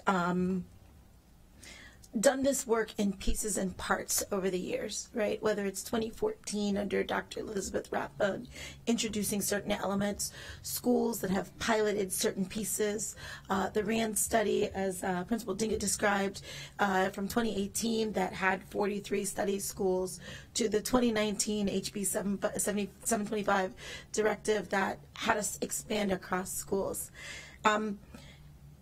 It hasn't always been supported in the way that a large school district with over 160,000 kids and 25,000 employees might have needed to be. And we've seen a little bit of change in that in the last year or so, in the last 2 years, in different parts and pieces. So we have currently 9 RJ specialists. They're central office staff. They're assigned to a cluster of schools. They're assigned to about 27 schools, and they serve at those schools. In addition to providing PD, mediation, support, modeling, consultation for those schools, they also specifically serve at a middle school 2 days a week. So they're like staff on site at 8 specific focus schools, and that's connected to climate, it's connected to Dispro, etc. Several of our other schools are served by a social worker. Stipended RJ coaches came from an initiative with the council's 2 groups, RSWAG and RSSW. I never get all the S's right, RSSSW, Reimagining School Security and Wellbeing. And those introduced for us our secondary schools, high schools and middle, coaches that are stipended at $25 an hour. For 240 hours. So it's $6,000 that the school can use, split between 1 or 2 staff. Elementary schools just received that at $3,000, only 120 hours just last year. Our RJ coaches, the 9, those are new, just as last year.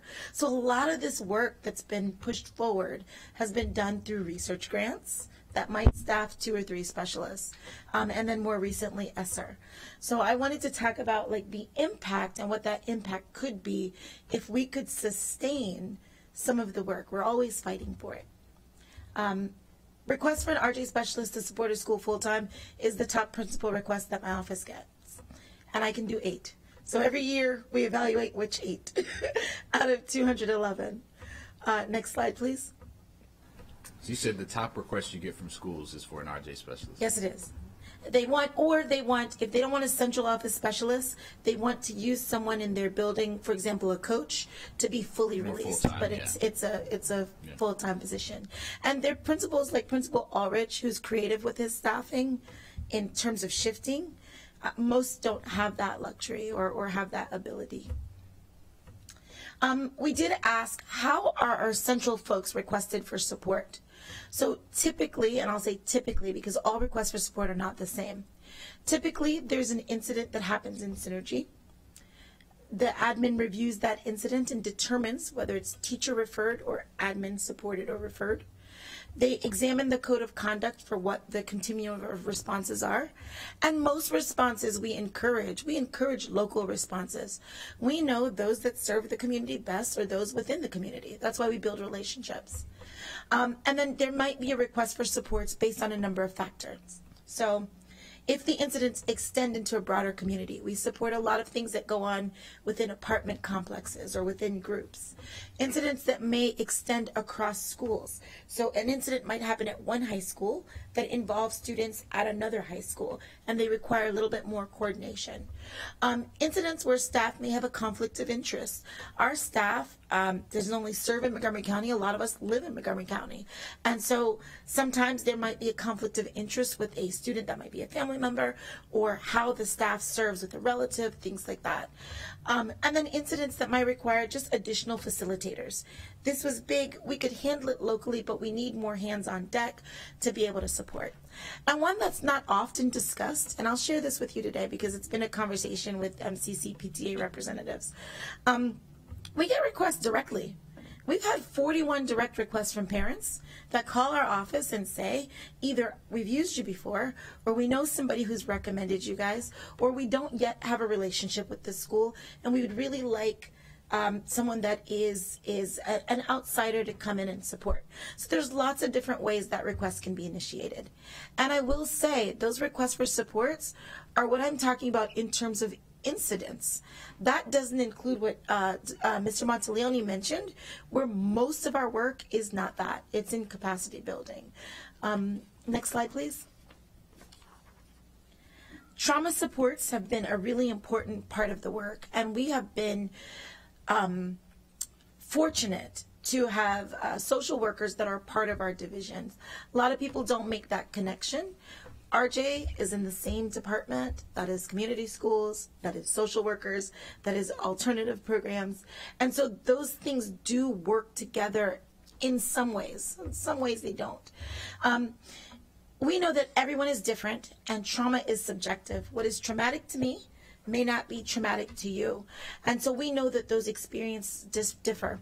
Our clinical social workers, 43 and a supervisor, have added so much to our groups in order to be able to provide trauma-informed care as a part of these processes. There is no RJ specialist that works alone. They work in a team that includes a matching social worker. So when an RJ person presents a lesson, right, that lesson is also reviewed by a clinician. Often when we do a support that's a larger scale support, there is often a therapeutic counseling support present or offered. It's a constant question that we get. And I wanted you to know that our RJ specialists come from a variety of backgrounds. You have nationally certified board counselors. They are special educators that have been RITCs. They are social workers. So our specialists themselves receive additional training. Many are trained in ACEs and are county ACE trainers as well. Many are trained in mediation and are certified mediators. I do want to point out the pre-conference process. I know that Mr. Howard from Odessa Shannon is in the audience today, and they have done a number of circles that require that process. It's where we meet with the families before, the students before, including those who have harmed and those who committed the harm, to even determine whether a formal conference or circle is necessary. I think a lot of people believe that that is the automatic response. It is a response in a continuum of responses. Very often, we might recommend individual therapeutic counseling, and we don't want you to engage, right? So those responses vary. The ability to have a support person present with prior consent is one that's not often talked about. In an RJ circle, you have the right and the ability to say, I'd like someone with me, or I'd like a process observer. And then directions for follow-up, including identification of supports that may not live in the building. Supports in the building such as trusted adult, but ones that may live outside or may be connected through our partners such as Bridge to Wellness or Linkages to Learning. Next slide, please. Simply wanted to say here, these are all headlines. They're actually links to the conversation around suspension. And I have to be careful here because everything about RJ is not connected to suspension. It's a careful walk. The purpose of restorative approaches in our schools is not simply to reduce discipline outcomes. It really is about school culture and climate. However, discipline outcomes is one measure. This conversation exists locally, at the state level, nationally, and it's continuous. Next slide, please. So since it's out there, let's talk about it.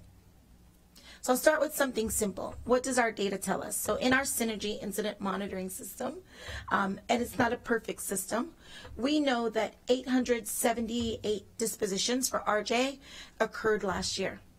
Those are just the ones that principals and school leaders input. We know often there's some that are not present. 710 students did not repeat the violation, or any violation, to be clear. Not just the same violation, any violation. 168 students did.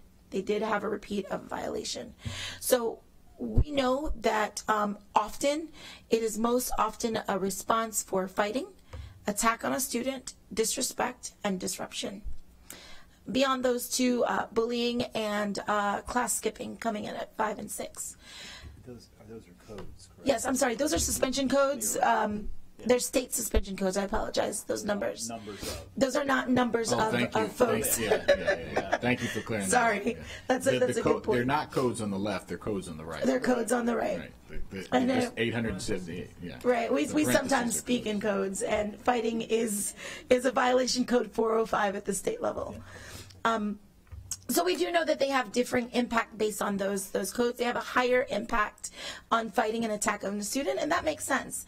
If you are conflicted in your relationship or you don't have a relationship, those things are more likely to happen. So it doesn't even surprise me the codes that are more likely for RJ to be applied to than not. It is encouraging that 81% of our kids do not repeat an offense.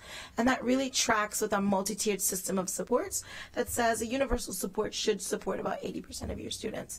20% of your students are always going to need a higher level of intervention. Next slide, please. All right, I want to make sure that I get to a little bit of the data because this is important. And it's heartbreaking, but it's also encouraging. So what you are looking at is MCPS's Q1 suspension data disaggregated by race. And the really good news here is that suspensions are down by almost 300 suspensions.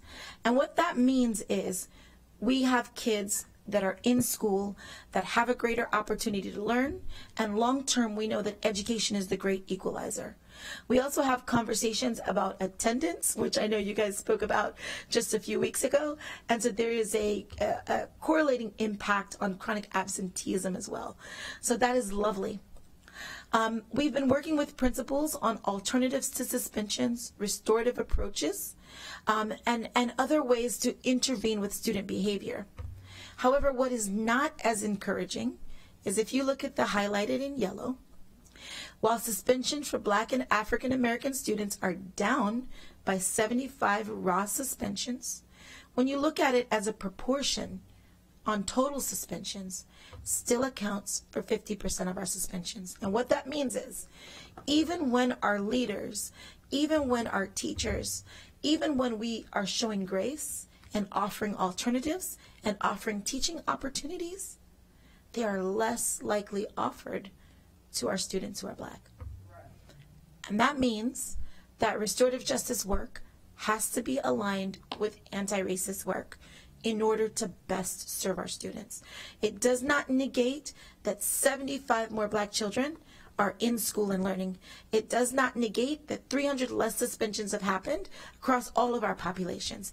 And I'm really, really proud, especially of our EML populations and our Hispanic populations that have been served by this work. But we have to think about this. Next slide, please. I've broken it out for you so that you can see that it doesn't matter.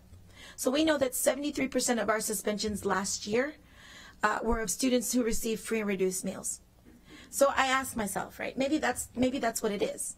But if you look, you can see that whether you receive free or reduced meals or not, if you were African American, your number is the only number that has gone up proportionately while the system has shrunk suspensions. If you look at our emergent multilingual learners, suspensions are reduced by more than half. And we are so grateful for that, so proud of that. We are happy for our EML students. If you look at students receiving special education services, suspensions are down while we still do work with proportionality. 57% of those students are Black who have an IEP that have been suspended. Next slide, please. So while we celebrate all of that work, and it's important because all of our kids are all of our kids, we have to continue to recognize the role of implicit bias and racism when it comes to not just our policies, but also our practices. I do want to say, while macro work works, you can see that on the raw number, macro work does work. Whole system, education, all works, but micro work works better. At those 8 middle schools that I mentioned that have an RJ specialist for 2 days a week, And the remaining schools that have a social worker, thank you very much for that, in middle school, for 2 days a week, you can see that suspensions are down. So 26 out of our 40 schools are served by one or the other. And in middle school, where we had the highest suspensions last year, we have the biggest decrease by almost 200.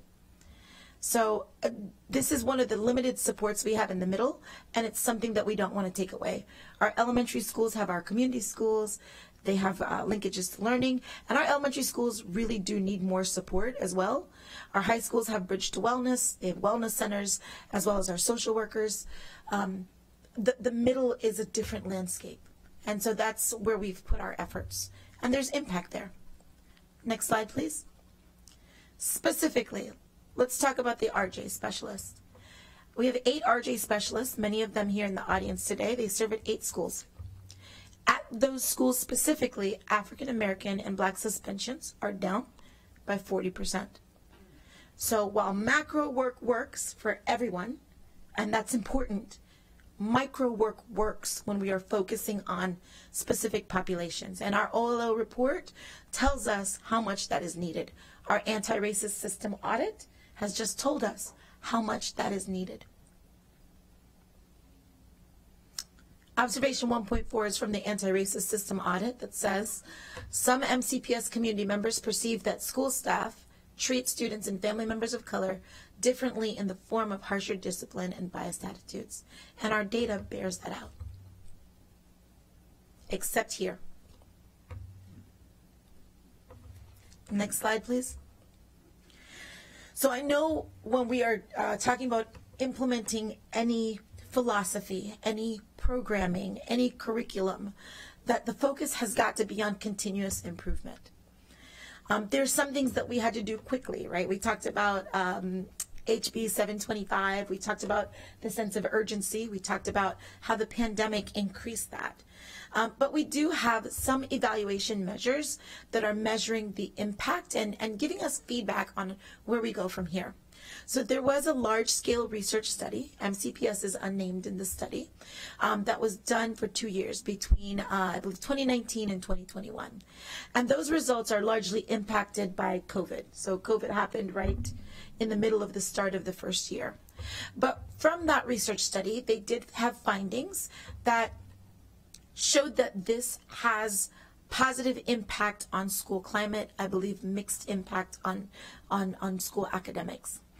And they did find that in order to be able to do this work well, school districts, particularly a large school district like us, had to focus on 3 areas. On building commitment, so our community had to be behind us in this, right? We had to be steadfast in the work. So building that commitment with our staff and our community, building consistency. We know there's variability. Some schools had the benefit of being a pilot school. Some schools did not, right? So there's variability in what we know and variability even in our leadership. So consistency was important. And then building capacity. There always had to be opportunities for learning. And then they talked very much about people to do the work. So they talked about staff to support the work. We also had the council groups that included the Student Wellbeing Action Group and Reimagining School Safety and Security and Wellbeing Group, who had similar findings. The similar findings were that mental health professionals were needed, RJ needed to be expanded, and we needed to expand the continuum in the Code of Conduct. We did for the first time a district-wide evaluation based on some of the standards that had been shared by the state. MSDE shared those for the first time last year. And we were able to do that not just as a district, like many other districts in Maryland did. We did it school by school. We have individual results for each and every school in Montgomery County. And what we found was 90% of our schools had started the work.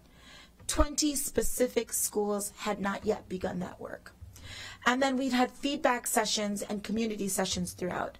So our specialists and social workers conduct quarterly listening sessions with community members. They recently did sessions with students this summer and parents in the fall. We do have the support of a number of groups that do their own listening session and provide us with the feedback. So as you know, Racial Justice Now had 2 sessions, the most recent one on November 18th. We know that we get feedback from many other groups, I believe including the ECC, that do those listening sessions, and we hold our own. We compile that data to see what the trends say about where we need to do next. We also know that MCC PTA, they do their own sessions, and they have a town hall, Clarksburg cluster on December 6th, and then the DEI unit in MCC PTA has a town hall on the 7th of December. So we collect data from a number of spaces and share that in order to make improvements. Next slide, please. So for continuous improvement, there's lots that we have to do, right?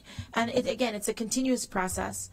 OLO and a number of other reports have told us that we've got to continue to engage the community. And we've done some of that. We've began to put together a disproportionate suspension advisory group.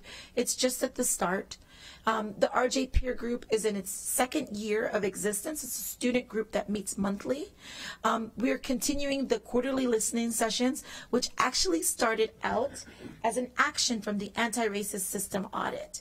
We did it once as that action, and then we had so much success with it that we've continued it. We know that we need to share. We know that we need to be honest with our community, with our teachers, with our constituents and our students about what the numbers say. Conversations like we're having today can be difficult, but they're absolutely necessary, and people need to know in order to be able to support the work or to advocate. We know that sharing who's doing what is important. So you'll know that this year on the website, all the coaches are published on the website, including the specialists assigned to what schools. And that's been interesting. I think that's contributed to more parents reaching out directly. Like I said, we've had 41 specific parent-requested interventions from us this year. We know that there are questions about consent. That's a very honest thing.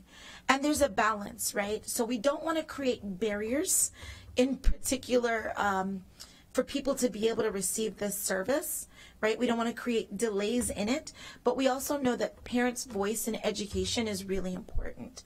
So creating those consents that have become a Google form for formal restorative circles only, not each and every restorative practice.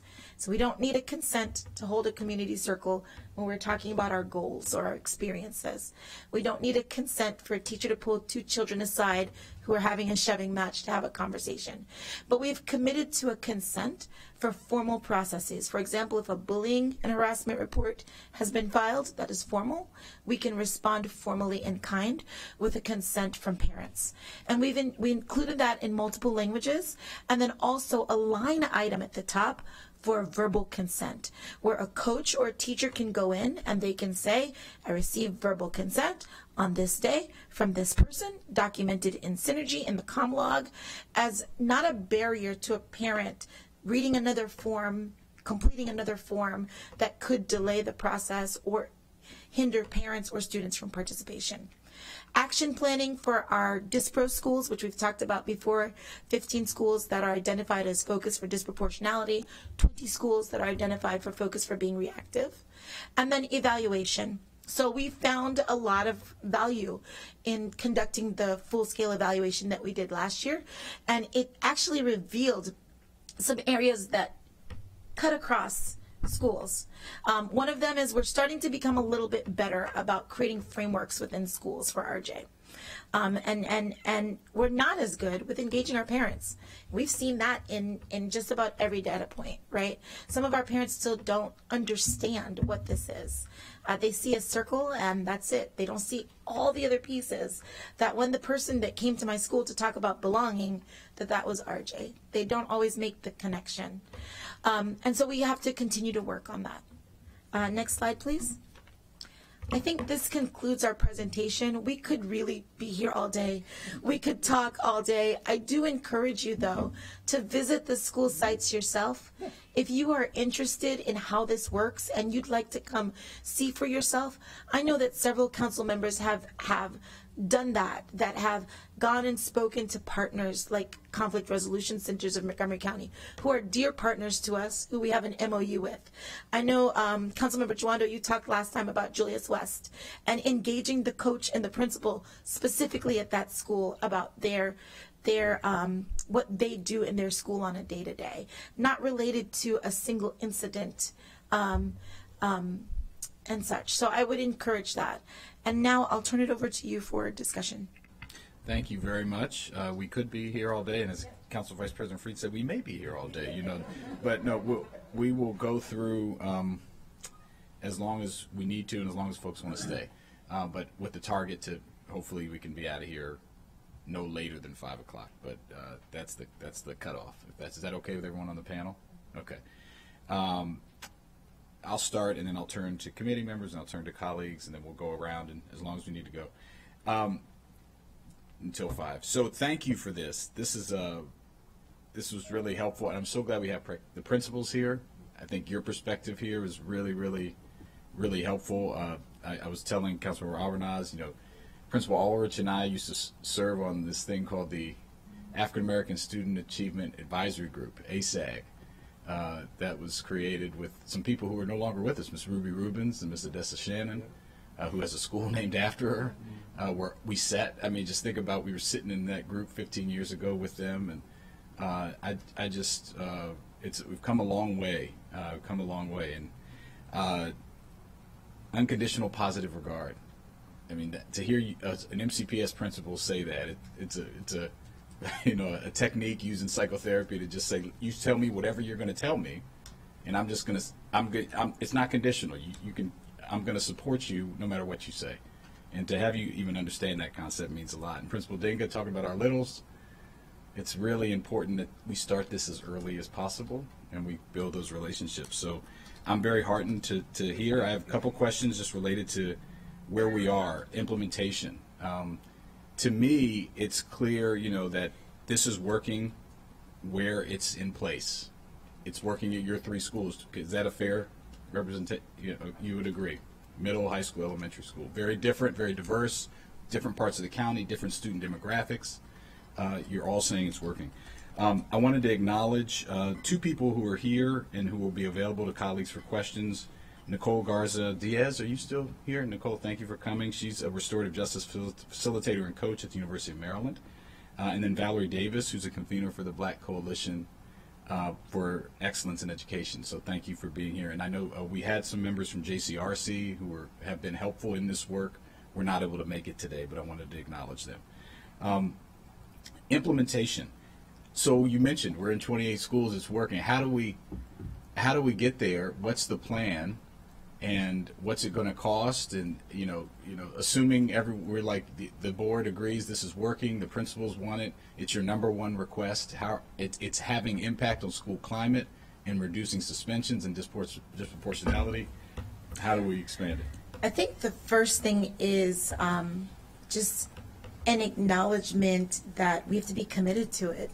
I think I've been here 2 years. This is my 3rd year, but it is a fight for it. It's a grant. It's a research. It's temporary. I think the first in building commitment is actually committing to it, and that includes all of us starting with that. I acknowledge the difficulty of implementing this system-wide because it creates variability, more so than when we were doing, I have 2 colleagues in other districts in the state that do 8 schools, one does 16 schools. And those challenges are different. But we've said here that our work is urgent. We've said here that our anti-racist work needs to be in all of our schools. And so continuing to even fund what is here with the coaches, making sure to understand that local matters. As much as I am central office, I know the impact is in our schools, right? And so they do need those supports with the specialists. How are the current people funded? Let's start with that. So they're funded on ESSER. Right. The current, let's not talk about expansion. The current, what you're doing is funded on ESSER. Yes. So just quickly on the funding. Yes, all but 2 of the RJ specialists are on ESSER funding, along with the social workers. all of them. So that would need to be moved to the base. That's budget. right. So we have submitted that forward for the superintendent's base budget. My understanding is I think it's December 6th, don't quote me on that date, might be the 7th, that the superintendent will be presenting that base budget. Okay, so that is very significant. Got it. And so yeah, that's the funding source. There are also professional learning materials and other information and resources that we use through different title grants, but the overwhelming lion's share of, we're talking about people, that is ESSER. And I know you don't look at the overall budget, but one of the questions in the staff packet was, is there some reduction coming to where's that going to come from, or is that going to be a plus up? Again, I know maybe above your pay grade, but do you have Yeah, that really would be a question for finance and budget, but the process that we are in at this point in the school district is that as we have elevated all of our budgets at each of our offices to the budget office, right, they have then ironed all that out, and that superintendent's budget proposal is going to reflect those pluses and minuses on the ledger. Got it. The RAND study, the impact findings, can you share that?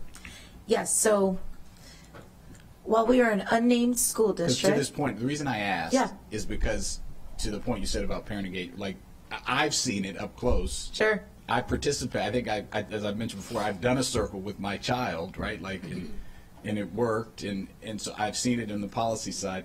But I think we need to show others, and this is one piece of that. Right, so I think it'll be released soon because, as you said, we've gotten the preliminary findings and we've gotten consent to share it with the board and to share it with the council.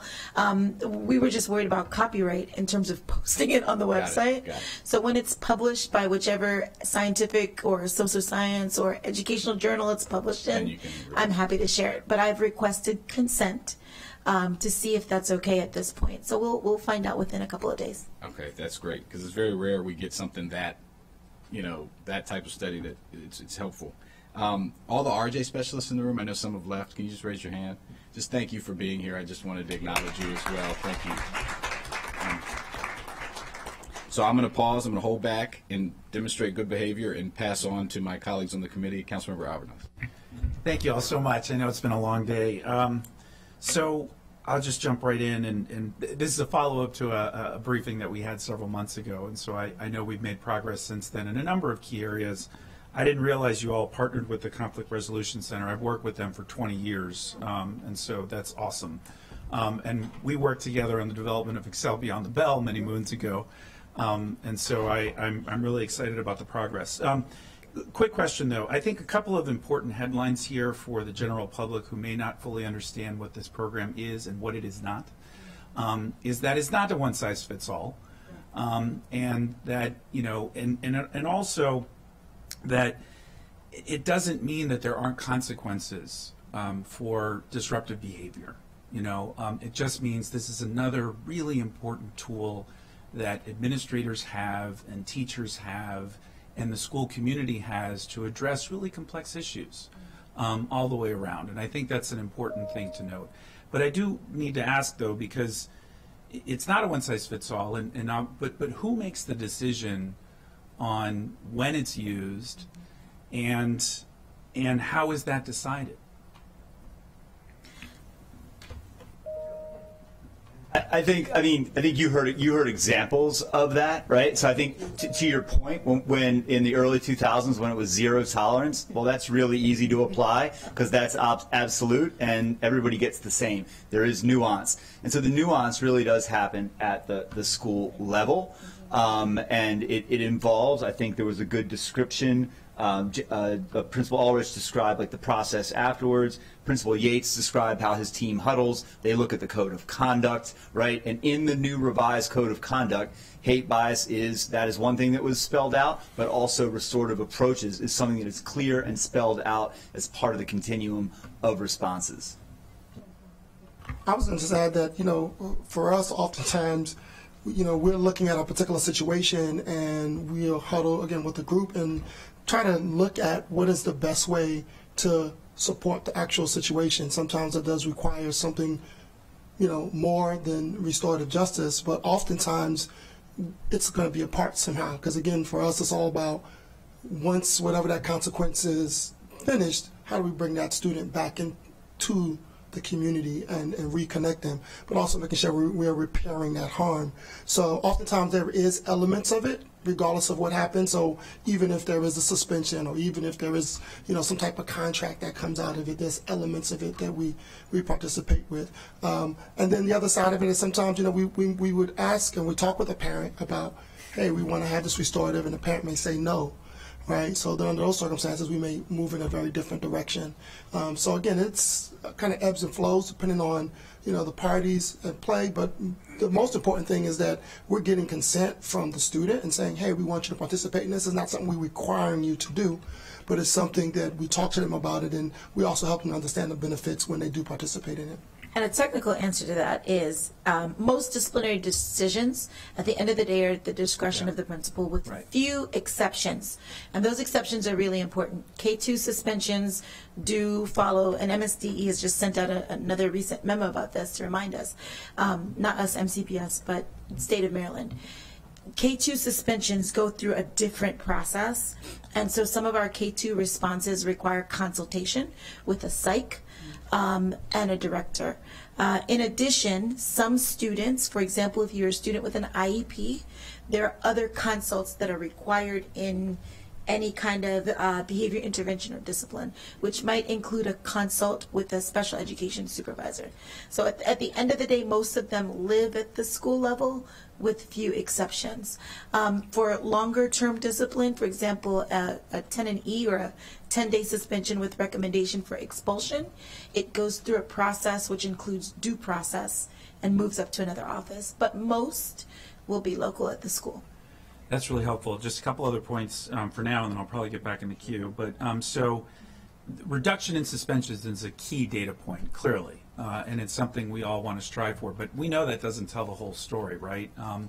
And so how are we tracking, whether it be through qualitative or quantitative, survey analysis of the participants, of the students, survey analysis of administrators and teachers in the school, especially parents? Like, how are we tracking how happy they were or not happy with the program?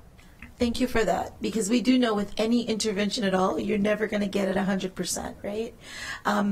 What I will say is there's an evaluation form this year that is paired to the consent form. That is also a Google Doc that people can fill out after a restorative intervention to give feedback about how it worked for them, how was the facilitation, and what they would desire next. Another piece of it too is, you made a good point about not just suspensions. Thinking about the recent culture climate surveys and thinking about also the anti-racist system audit. I don't think it's an accident that Ms. Stephanie Sharon called out earlier Mr. Ulrich's school in terms of those positive results. There's not a perfect alignment, but we do see in some spaces that the climate surveys or the audit results might match in some spaces, not all, where restoration is being implemented. So that's one way. The other way is through our system surveys that occur with students and staff. That gives us some data too about the level of restoration with schools.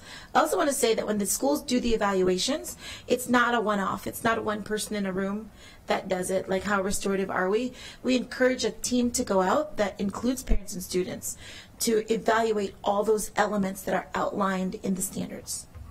Thank you. So it sounds like it's a work in progress, but there are efforts being made. I appreciate that. And then how are we handling ESL students? How are they incorporated intentionally into the model? I love that. Thank you for that. For our EML students.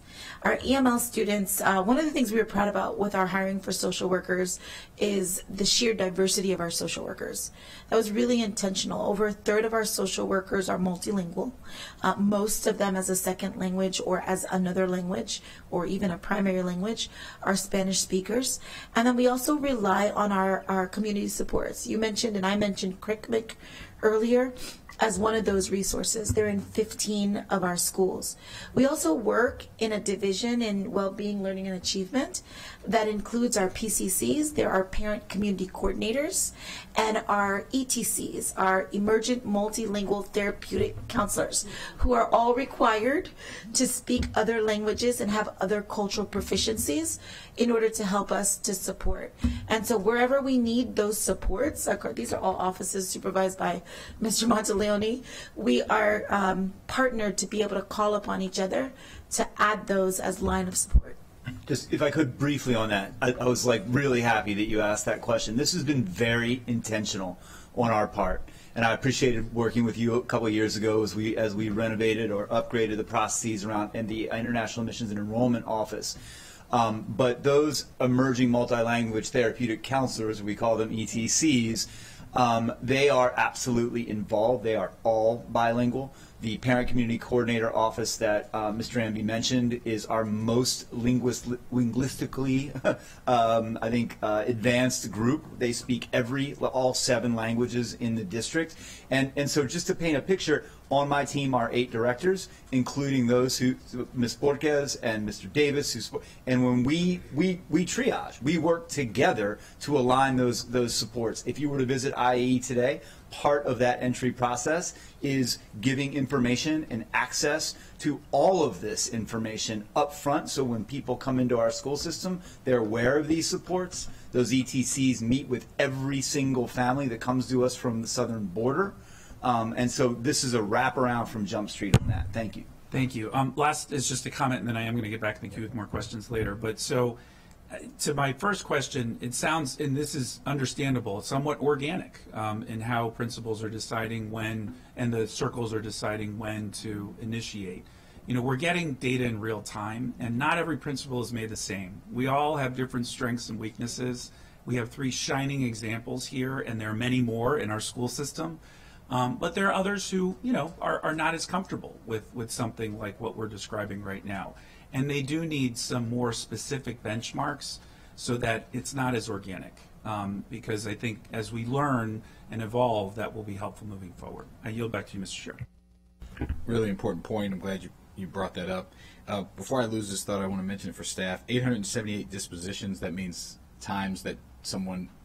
So a disposition is the response, yes, right? To something. To an incident. Got it. So the number that Mr. Amby gave earlier, out of however many incidents, right, that could have gotten an RJ response, the 878 number is the number that is the number of responses that receive that RJ. That did get it. Yeah, so we can look at that database and we can see which schools are applying RJ as a disposition for which offenses, right, and for which students. And it speaks to what Mr. Alvarez said. Yeah, and then you can see, like, okay, then you can track the student and see if they... Well, that's why I brought it up, because Councilmember Alvarez's question made me think about it, that's like who's initiating a process and why are they and for what offenses. That's instructive into how we make it more common to happen. It was analogous to, we did a juvenile justice session the other day. There was about 880 juvenile arrests last fiscal year. It was just odd that it was around the same. But to Councilmember Alvarez's point, the key data points from this presentation for me were 81% of that 878, so 710, did not do something again. And that's in that year, in that school year, 1 year period, did not have another incident. And then, in 1 year, excuse me, and that 40% of the African-American students, you had a reduction of 40% in suspensions in those schools. Those are two, at the 8 schools that you have this in, those are 2 big numbers. Councilmember Mink. Thank you. I wondered if we could bring up Nicole Garcia-Diaz from the University of Maryland. That would be great. Thank you. I just have to jump in and say I have to leave to go to another meeting. It was great meeting you all. Thank you have so a great much. Day. Absolutely. Thank you for the presentation. That Google form is incredible, by the way. The incident reporting, I was just looking at it in the packet, the presentation you give it. The Google form is amazing. Powerful tool. Thank you. Hi, would you please introduce yourself for the record, and then if you could give us just very briefly a little about your background with restorative justice work. Sure. Hi, my name is Nicole Garcia Diaz. I work at the University of Maryland College Park, specifically in resident life as manager for rights and responsibilities. We recently, as recent as August, just passed in our Code of Student Conduct to have an alternative resolution process for restorative justice, and that's happening in parallel with us also doing the preventative community building work that has been discussed and throughout the community. Been working with restorative justice for a few years now, in addition to UC San Diego's graduate certificate program. Great, thank you. Okay, a lot of stuff I could ask you, but I'm curious. You're full-time in restorative justice work for Maryland. So we've seen in the data here today that having access to a full-time restorative justice specialist, even just 2 days a week at some of our schools, has had a significant impact in the data, especially for our Black and African American students. We know that getting a full-time specialist is a top principal request. I wondered if you could just speak to that. Why do you think that there's such a big difference there? What would you think would be the difference in ability for having a full-time person versus a stipended coach? Did that surprise you at all? Yeah, so we also had similar issues in terms of transitioning to that full-time position. For many, many years, it was just part of other people's roles, and it is simply too much for one person when you're thinking about the coordination, having it be trauma informed. And so we had an external review with Harvard's Graduate School's Dispute Mediation Clinic, and that was one of their biggest recommendations for us in terms of our implementation, because so much of that work is not only responding to harm, but also community buy-in, education, building trust. It's just simply too much for one person to be able to do that well. And we know, especially for our Black and Brown students, when you say restorative justice, if it's not done well, can actually do more harm than good. So having that be done well and thoughtfully can just be so huge. That's interesting that you also went through that same process. Thank you for that. Similarly, for MCPS, around the same topic, we saw, as Chair Jawanda mentioned, that there 80% of students in the who went through the restorative justice process didn't repeat the behavior. I wondered if we could get comparative data, maybe looking at years past for similar violations for students who've been through suspensions. Well, we can try. I think what's tricky, I like to be transparent up front, is great. That data has only been tracked for 2 years in Synergy. So it didn't used to be a category. Like we were not able to measure it years ago. It didn't show up as an independent category. And so we'll do the best that we can. I think if I could, I think if we could really pause for a second and think about this, right? 2019, that House bill comes out of Annapolis. March of 2020, we all know what happened. We come back into schools the fall of 21. Remember Omicron, remember all the work we did with HHS and the contact tracing and everything that happened in 21, 22. It was still disjointed. And it wasn't until last school year, 22, 23, that we had a full 9 RJ specialists, right?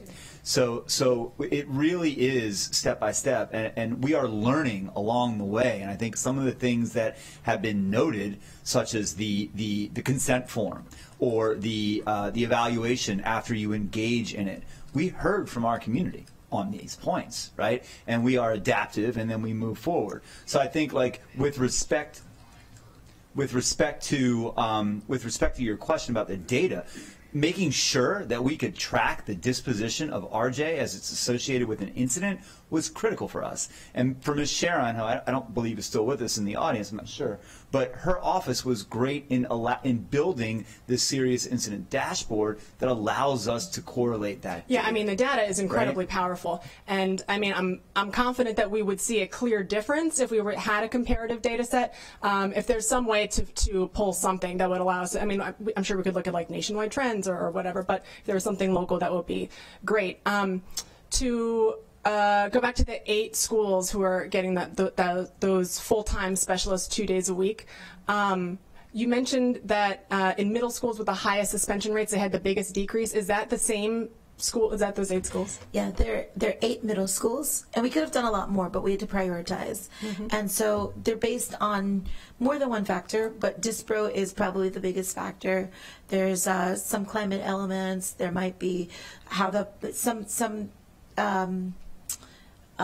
You just define dispro because you've said Yeah, it. I I'm know so what it sorry. is, but I don't think people know. Disproportionate suspensions, and disproportionate suspensions are measured by the state in a different way than in the county, but it is where you have students with a 2x ratio. So for our African American students with IEPs, their populations that are suspended are greater than 2 times all other populations combined.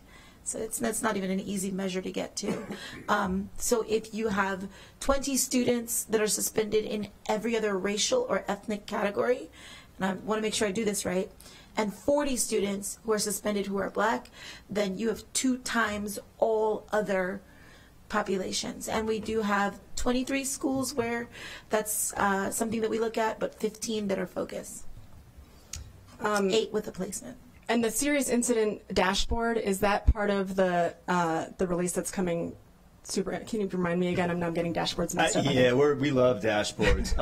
So the serious incident dashboard is actually an internal tool for district administrators, right? Okay. It's how we monitor in real time what's happening at all 210 schools regarding serious incidents. The dashboards that Ms. Sharon was speaking to are public-facing data dashboards, which will include some, disciplinary data, but not at that Okay, level, that's what I was. right? I mean, I can Yeah. certainly see why we can't. Obviously, we can't make individual disciplinary data public, but having some way to represent trends so that parents can understand what's going on and where their school figures in that, and advocate for the things that they might want and need. That's going to be important also, and ensuring that the accountability is built in that way. So that's great to hear that that's going to be part of that, and we'll be interested to hear in more detail of like what the plan is for what that data will be.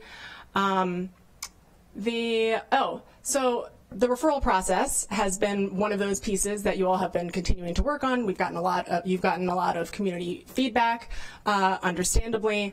And am I correct to understand that every school has their own referral process at this point now still, after a conflict has occurred?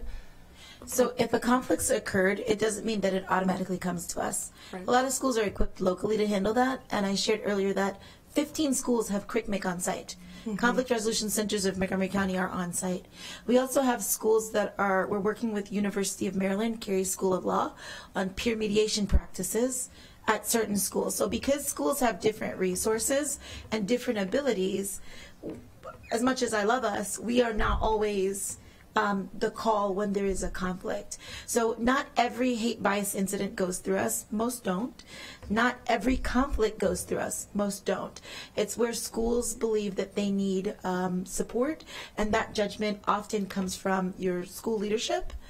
On occasionally, there's something that might happen that is more community-wide, like impacts a broader group or area within Montgomery County, where the district will engage us, but most are local.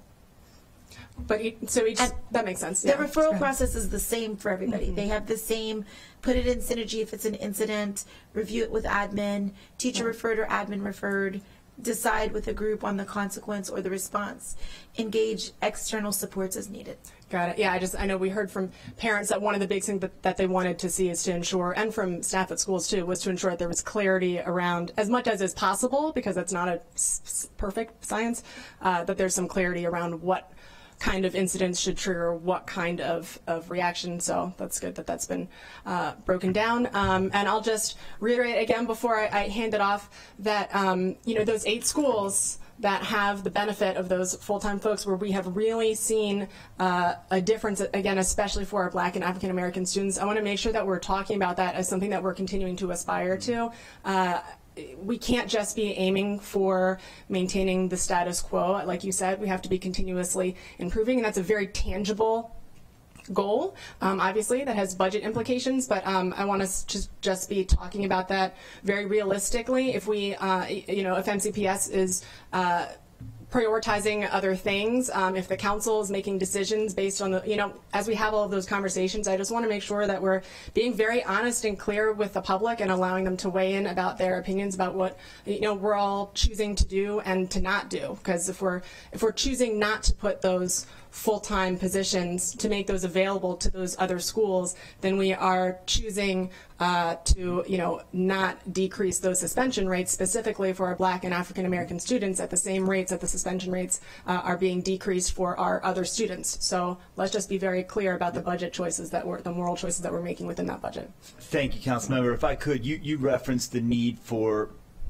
parents, stakeholders to know what when an offense occurs, what's an appropriate response. The MCPS Code of Conduct, which was revised, public on the website, you could probably put MCPS Code of Conduct in Google and find it. That has that spelled out. So if I would like parents, for the the millions at home, as I often hear you all say, that are watching, if somebody gets a call from their school and say your student did X and the consequences Y, they can refer to that code of conduct for the tiered appropriate response. That's great. Thank you. Thank you very much. Turn to Councilmember Friesen, Council Vice President Friesen. Thank you very much. Appreciate all of the conversations and the questions. First of all, thank you to the principals. We've lost one, but it's important that we talk about the things that are going well. I think we also have to acknowledge the things that aren't going well that need to improve and the things that have changed. So I want to talk about both. So I just start with that. The first is we obviously have 3 examples here of where it is working exceptionally well, at least from all that I can see and all that I can tell and everything that I understand. It starts with great principals who are committed to it and are deeply invested in it, and building a team around it where everybody is part of it. I mean, the story of the student losing a parent and the proactive work to meet with the students, even our youngest people. The youngest of children have empathy. They just need to understand how to use it as a tool to demonstrate their empathy to others, and providing them with those tools is really important. So it's just an amazing and heartwarming story, and no question of why you're the principal of the year. Because of the work that you're doing. And I will say, I was going to ask Principal Yates, that Google spreadsheet, this is an example of why isn't that in every school? So there's my first question. Yeah, so the lovely thing about the implementation of the coaches is not just their existence in one particular school. One of the things when the coaches were implemented is those hours pay for them to go to a PLC, a professional learning community. It means that those hours will pay for summer training and monthly times where they all come together, and not only do they engage in learning, that they can share resources that they've created. They have, you said earlier, a repository. They have a Canvas page where they can share resources. This is working for us. This is working for us. This is not working for us. And we at the central system are able to look at some of those and take some of those successes. It's one of the reasons we know about Principal Yates, because we're able to see it in the data, not just in person. We're able to take some of that and say, how can we scale this up? Is this something that we can scale up? And even if it works for a high school, would it work for a middle school? Would it work for an elementary school? Would it supersede other processes that are in place? So we do take a look at it, and that is something that we're working on when we're talking about continuous improvement. Are there things that schools do specifically well that we can take and expand across the county? There are a lot of decisions that include principal autonomy, and so how we teach around it, how we build it, how we encourage it is also important, not just how we force it, because there may have a school that has something that's working and this would supersede that, and that wouldn't work for them. So I think what you've said is really important, and all I can answer to that is it's something that we're looking at, and Damascus High School is identified for that, for doing it well, and we have shared it with the other coaches as something that can be a model. Appreciate that, but I think if there is another way to do it, I think it's process agnostic but outcome focused, and if there's another way, if it's on a Google spreadsheet, some other spreadsheet, fine.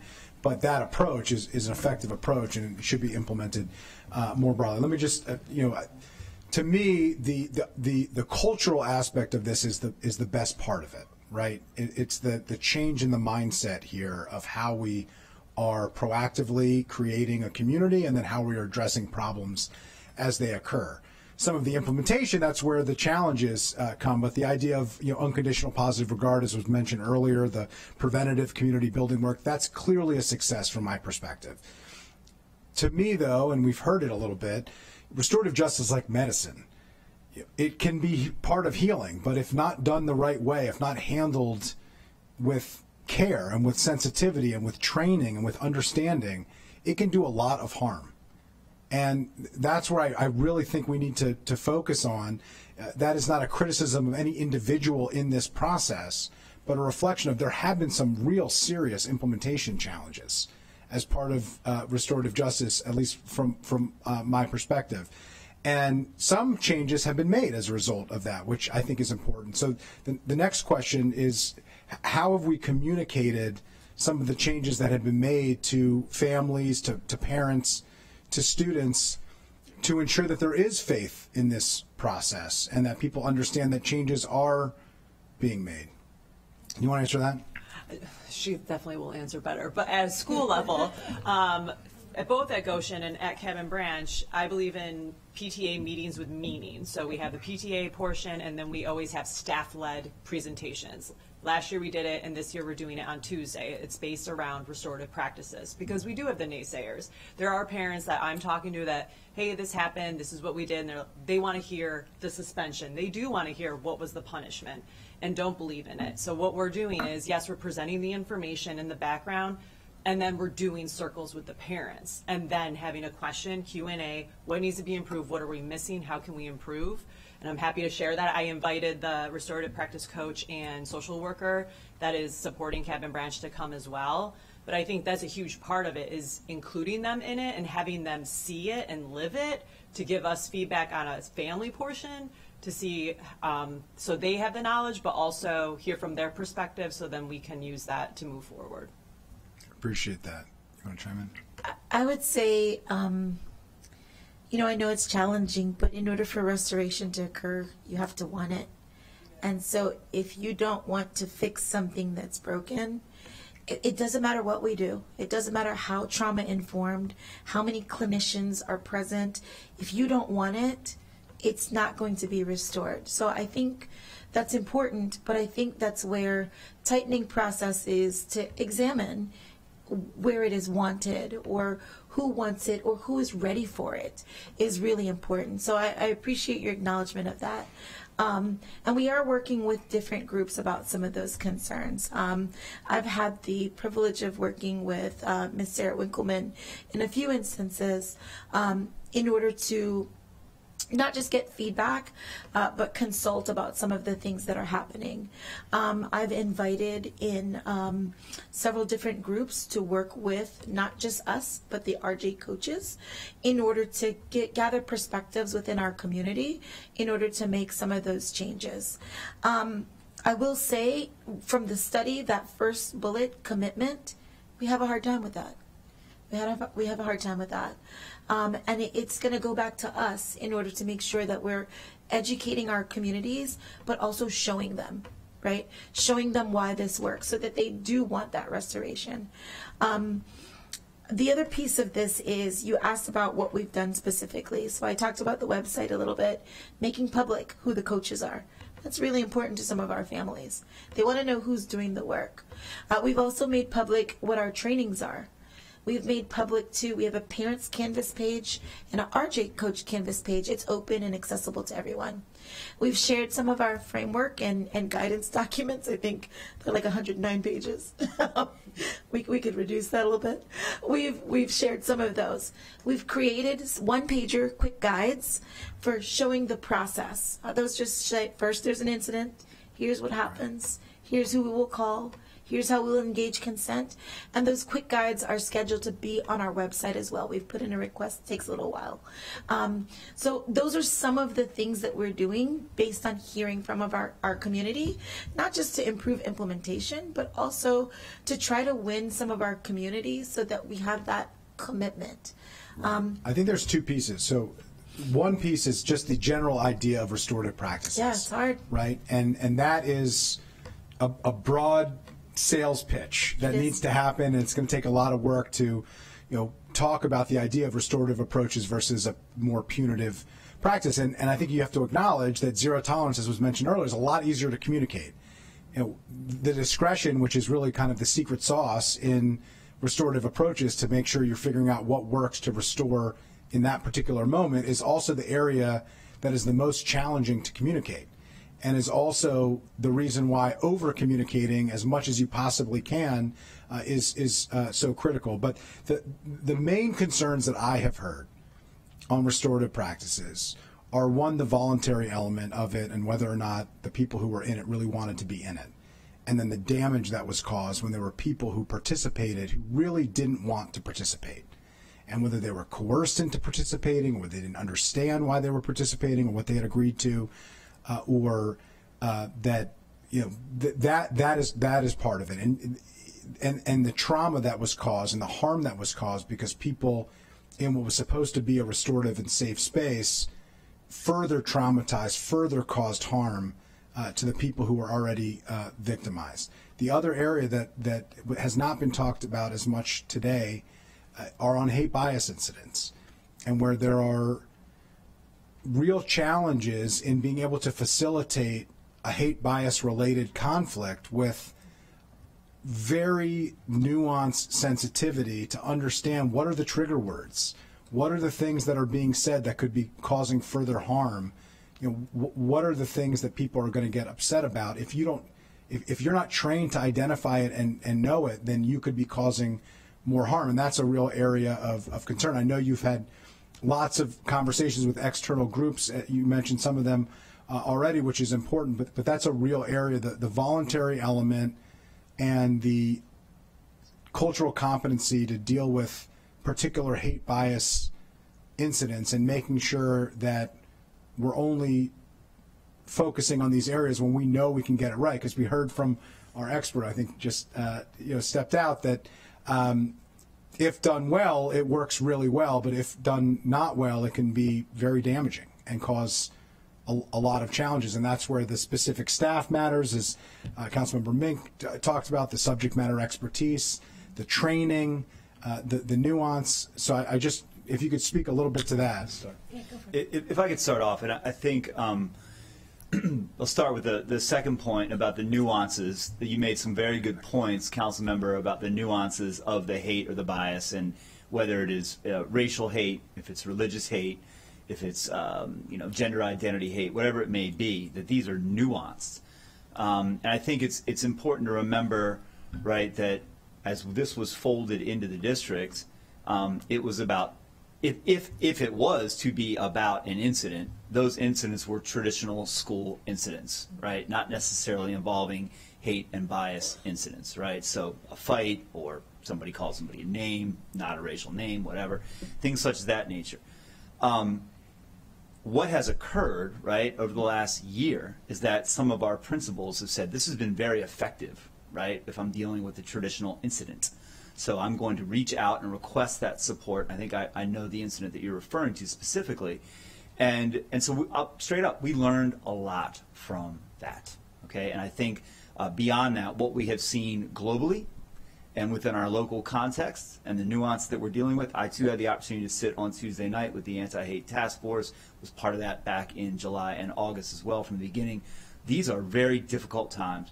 Montgomery County looks like Midtown Manhattan, or not Midtown, all of Manhattan. We are as diverse as anywhere in the country, and I think that the point that I really want to let everybody know here is this is work that we are doing right now, and not just Shauna Kay and I, so Mr. Amby and I. So we do have a team with the Equity Office, who was here prior for the anti-racist audit, where we are working right now with external partners and to train and teach our leaders at the district level and then our principals about the nuances involved, specifically with what we are seeing in the world today, but with all these different forms of hate. We know that we are first and foremost a teaching and learning organization, But in order for us to be able to be effective in teaching and learning, we've got to adapt in real time and learn about all of these experiences you're talking about so we can appropriately support them.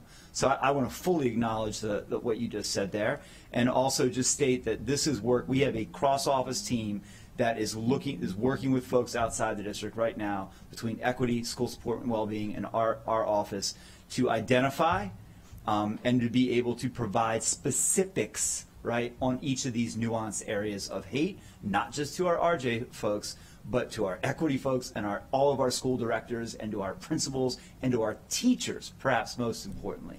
And that is a huge, drastic leap in the scope of work that public school systems have been asked to do historically and specifically over the last couple of years. We are in new territory, and I think as Councilmember Jawanda said, we are happy to be on the tip of that spear. But when you're on the tip of that spear, you're at the front line of that battle, and that's where we are now. And so I just want to acknowledge that and appreciate the comment because it's real and we're working on it. Appreciate. I get back in the queue. I'll yield back, and I appreciate the response. Thank you. Yeah, tip of the spear. Sometimes people get cut too, and it's it's a really good point. All right, I'm going to ask one question, then go to my colleagues. We'll go back again. We're going to stop at 5 no matter what. Connection. I'm glad you're still here, principals. How does this connect to dealing with other more serious incidents? So the question I'm asking is, you have people that go through the RJ process, and 80% aren't reoffending or having another incident, right? And you're seeing a reduction in suspensions. Talk about the connection to the overall school climate. It was mentioned that some of the climate surveys match up with the schools that are doing this well. I'm assuming that was to suggest that some of those climates are better. I would love to see that data. But specifically for the principals and the other MCPS staff can jump in too, does this help you manage other parts of the job? And if you could say no, but does it reduce or give you expanded capacity to deal with other things? I'll start, if you don't mind. Yes. So absolutely, and I say that because the importance of modeling the work around restorative justice is that it is not just something that teachers do with students, or when two students have a conflict, adults have conflict, and now I have a tool. Right? There was a time when two teachers were having an issue, and I'm like, okay, let's sit in my office, and then I'm like judge and jury. Right, but when you sit in circle, we're talking about the harm, we're talking about how people felt, what were you thinking when it happened, what are you thinking about now, and oftentimes I have to say very little but manage that space, and then those adults come to it. That's a tool I didn't have before, right? So being able to actually use that in my practice, so now I'm able to manage when there's a conflict with adults, use the exact same tool. I mean, it hasn't been as easy with the parents because, they're coming in and they're like, what are we doing here, right? They're coming in with a very, limited perspective around what restorative justice is. But in some cases when we've used it, it has.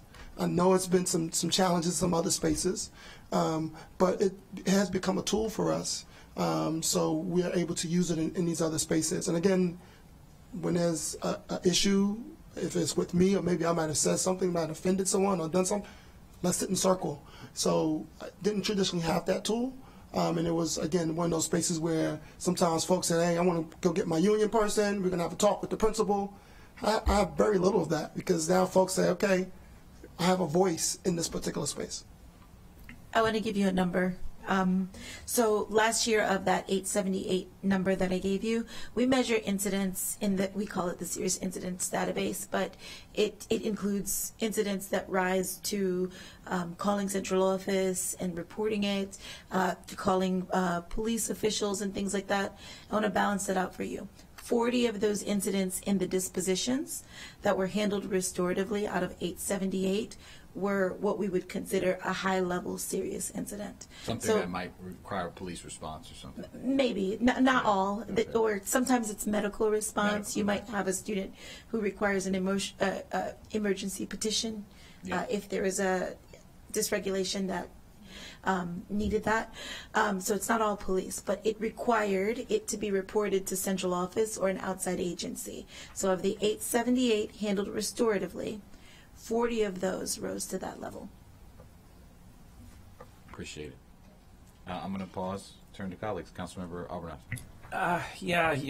So, as we're continuing to evolve and adapt, tough, it's the elephant in the room. Tough budget decisions are going to have to be made, obviously. And not just in this, but many different spaces going into FY25.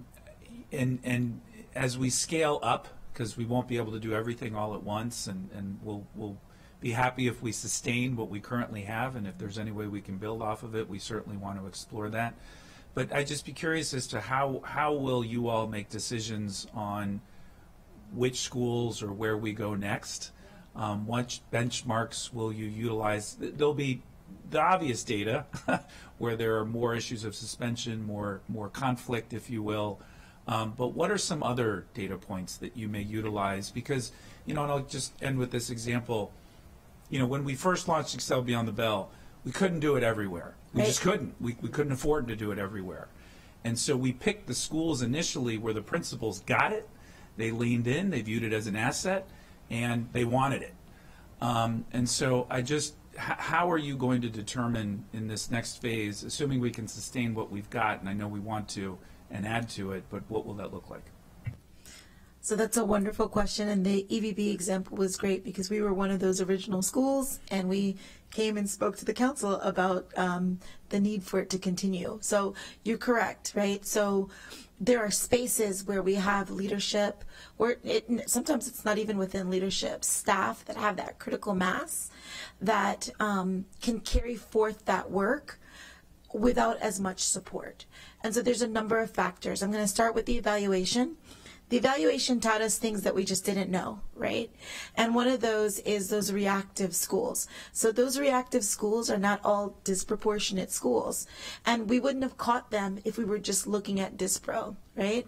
So starting with those 20 schools and just getting the work started is going to be an important focus. The next set of schools are our early schools. We have about 60% of our schools that are actually still in the early phase. And while that's appropriate in the phase of implementation we're in, we can't stay there, right? And so looking at those as well. We are committed to a district-wide model. I know that a lot of other districts are not there yet, but we really can't afford to go back to serving very few schools and hoping everybody else is okay. So again, we're going to use the evaluation as a primary tool. We're always going to have to look at Dispro. We do look at climate data, and we look at school-to-school capacity. Do you have anything else? Councilmember May? Thanks. Yeah, I mean, I would leave open the possibility of expansion personally because this, not my decision, but I'm going to put it out there anyway, because this is something that has so many tangible impacts on so many of the metrics that we are working to make improvements on. When we take kids out of the classroom, this is part of the school to prison pipeline that we've been talking about. This is going to have learning loss impacts. There's just so many different pieces that this touches. And now, obviously, MCPS is doing a lot of work to make improvements in all of those different areas, a multitude of different ways.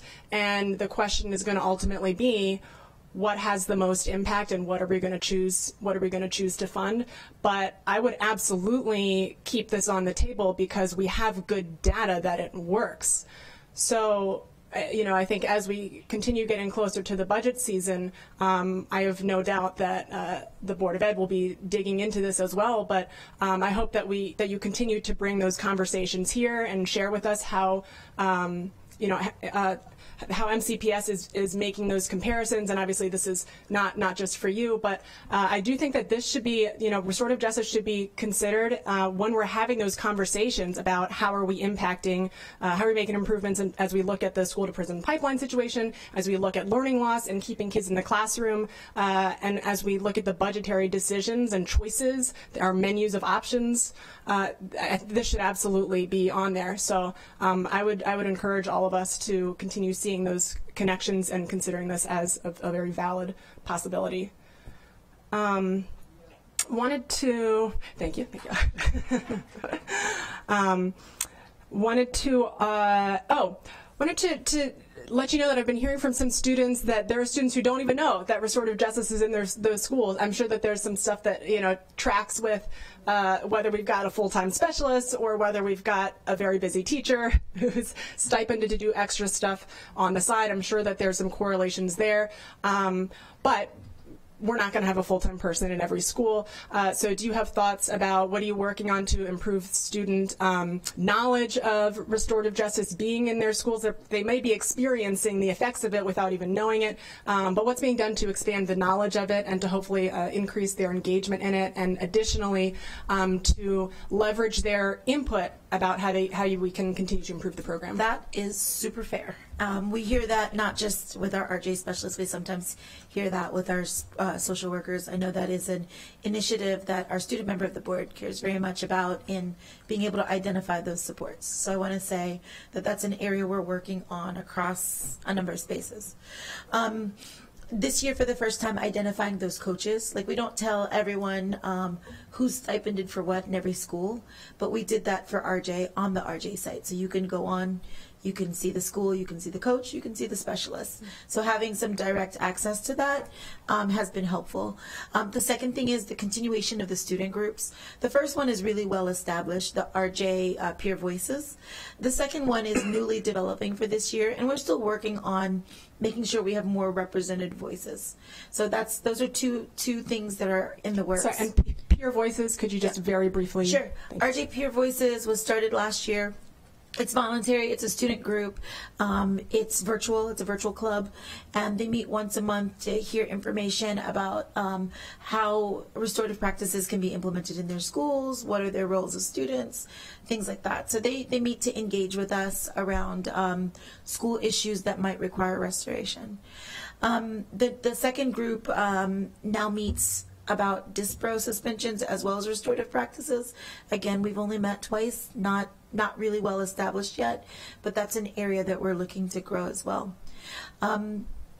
Canvas monthly newsletters is a way we got that out there last year, and we can see the engagement with that, pushing messages through Canvas.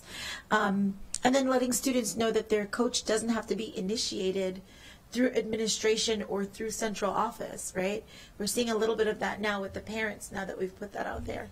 And just continuing to educate. It's on us to continue to create those videos and those moments where kids can learn in snippets what's available to them. If students want to get engaged in those groups and participate in the conversation, how should they? So we push it out through student newsletter and Canvas that we did every other month last year. And we send it out through flyers. We also send it to all the coaches. The coaches share like contact information or something, an email that they start. So yes, I would say you can email Ms. Bethlehem Baru or Dr. Tariq Harris, who lead those groups. Great. It would be great as you're putting out stuff on Canvas and so on with information about the engagement that you're doing with students to also have something in there that says if you too want to be a part of this, easy way to potentially pull some other kids in. That's a good idea. Thank you. Thank you. Yeah, go ahead. Just really quick, we have a student intern in our office, and I was getting the message that it's not that they, in this case, it's not that they don't know about the program, it's that it's a little complicated to access. Like, there are a lot of hoops that they have to go through. And so it was so many hoops that in one specific instance, they weren't sure that this was the right thing for them. So just another aspect to think about. I like that you said that, because I think we have to balance that, right? When we're talking about the consents and all the different pieces, we have to be careful as we are listening to feedback from one group, we're not creating barriers to another. Right. So a student now is saying that I want to do this, but we are like, okay, you've got to get consent to do this. It's kind of a balance, right? And they don't get consent to talk to their counselors, right. But so there's a nuance there that we're still working out. Yeah, and I'll just add quickly that at our school we had QR codes at one point. Now just a URL where students can actually just request a restorative conversation, and we would still need to get both parties to agree, but oftentimes they're getting in front of the problem even before it's created. They're saying, hey, something was said online, and I want to talk with the student about it. We're like, when we see that, we get really excited, right? Because that means it's working. That's what we want to see. Another best practice. Councilman Friesen. Yeah, agreed. I love the idea. The QR code, another example of like, let's lean into things that are working and eliminate things that aren't working. Just a quick thing on the website. It is hard to access. If you go on the restorative justice website, you then have to click, you have to find in the middle of the page, there's a click here. Then you click there, and then it takes you to a Google spreadsheet. And the Google spreadsheet has every single school, not the 28 schools, and then it lists out. So I couldn't, when I looked at it, I couldn't really tell you what the 28 schools are that you're even talking about. I mean, it would take a long time for an ordinary person to figure that out. You can access that at your RJ coach at any school. Every school has an RJ coach. Right. So it's not just the 28 or just the 8 that the specialists are at. Specialists are listed for their clusters, and often, again, yeah, I'm just pointing out that it's very confusing to understand that, even based on multiple hours of conversation you're today. 100% right. Our website is right now under review. It is. Right no this need second. For, It's like being I get it, but updated. like that's an area where if we're trying to make this more accessible to more people, we agree with that you. would be a good opportunity to do that. You mentioned 878 and the 40 being what you classified as serious. Do you have a determination of how many of those have been hate bias, responses to hate bias incidents?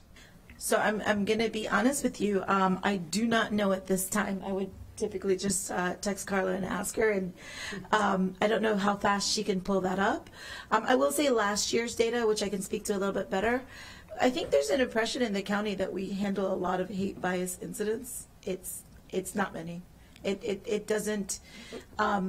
Yeah, I think it's that a few of the hate bias incidents that were handled this way did not work out as well as we would have liked, and so it has caused a lot of concern. And so I think that's why the data would be helpful in that sense. I also think it would be helpful to see in the broader context of all the hate bias incidents that have happened. So, like, what is the proportion of restorative justice responses on incidents, on dispositions, are hate bias, number one, and number two, of the total hate bias reported incidents that occur in MCPS schools, how many of them have gone through this process? I think those two data points, we don't need them right now, but if you could follow up with us, I think that would be helpful, because I'm carefully monitoring the time here. One thing that has been raised previously that to me that hasn't come up is the power dynamics in a restorative justice practice. We've talked about students to students. We've talked about even teachers to teachers when there's an incident, and being able to lean into these practices where it has worked well. What's your view on an incident that involves a student and a teacher, or an incident where it involves a boss and a subordinate? Is that something where a standard restorative justice practice incident response would be appropriate? And how would you handle that differently based on a power dynamic? So I will just do the boss or the supervisor to the subordinate first and foremost. So if that is a different process that does not involve, if it's if something formal normally that does not involve restorative approaches whatsoever. So, and that is something the district that different district office would work on, compliance and investigations. So I think that's separate in terms. I think, and I'm going to hand it over to Mr. Aldrich, because when I was a principal, I too used it with staff on staff conflict. I mean, it can be something about like how many assessments we're giving this semester, right? These are the kinds of things that people argue about, and so you're going to get two staff members together, teammates. Yeah, and right? I think we've talked about that. Two staff members of relative equal standing. It absolutely can be applied for students. a teacher or a staff member and a student, and I think.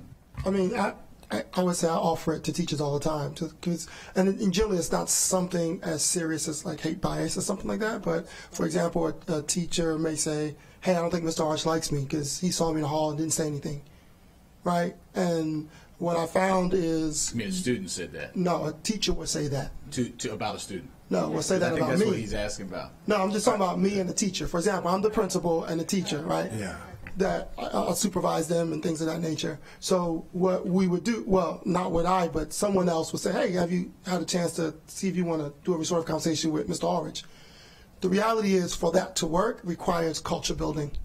Right. For our teachers and our students were able to sit in circle to say, a student felt confident enough to say, you offended me when you said this, or when you But said creating that safe space is very hard to do. Like, that's the cultural piece that's important. Absolutely.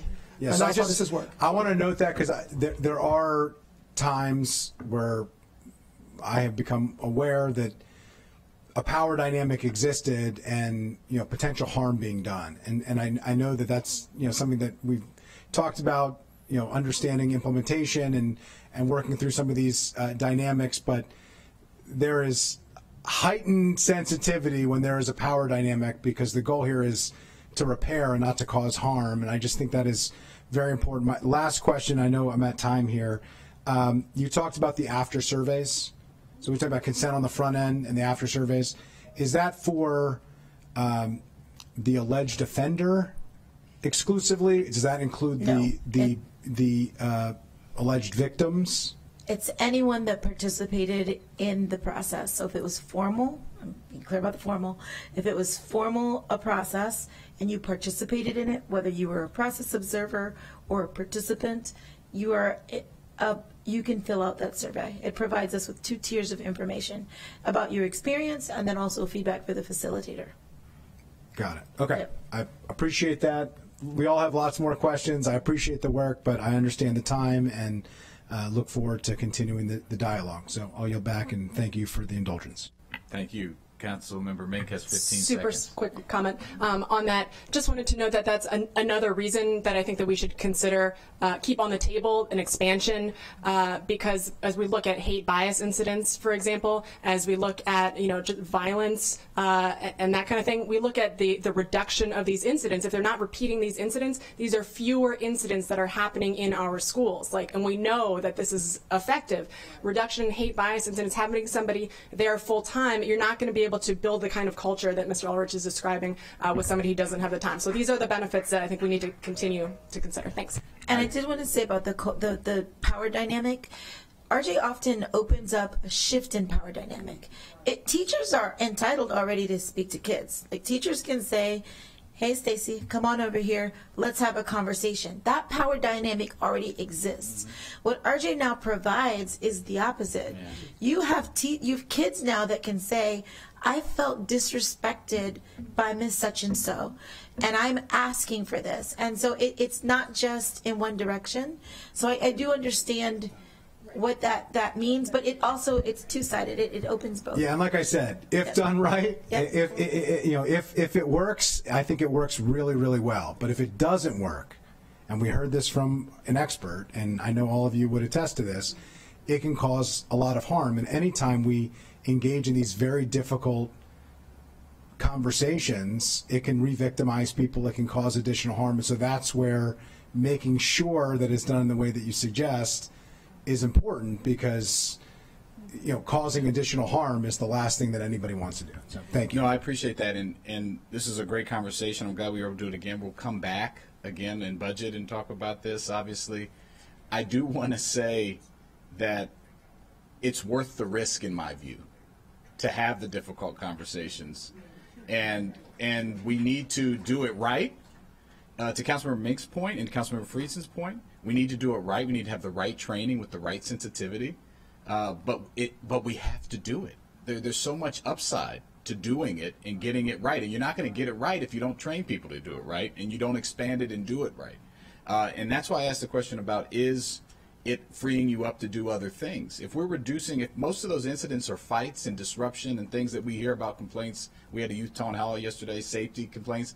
If this can reduce that and have people who are involved in those antisocial behaviors not do it again, and reduce disparities at the same time, and provide us another tool in the toolbox, not the only tool, to deal with rising hate bias, for example, appropriately done, taught by people in a safe space, that is a risk worth taking with the data we have, I think. And so I would send that back to the school system and to folks as we go forward, and we're going through the budget at a really difficult time. I think this is a key toolbox tool in the toolbox.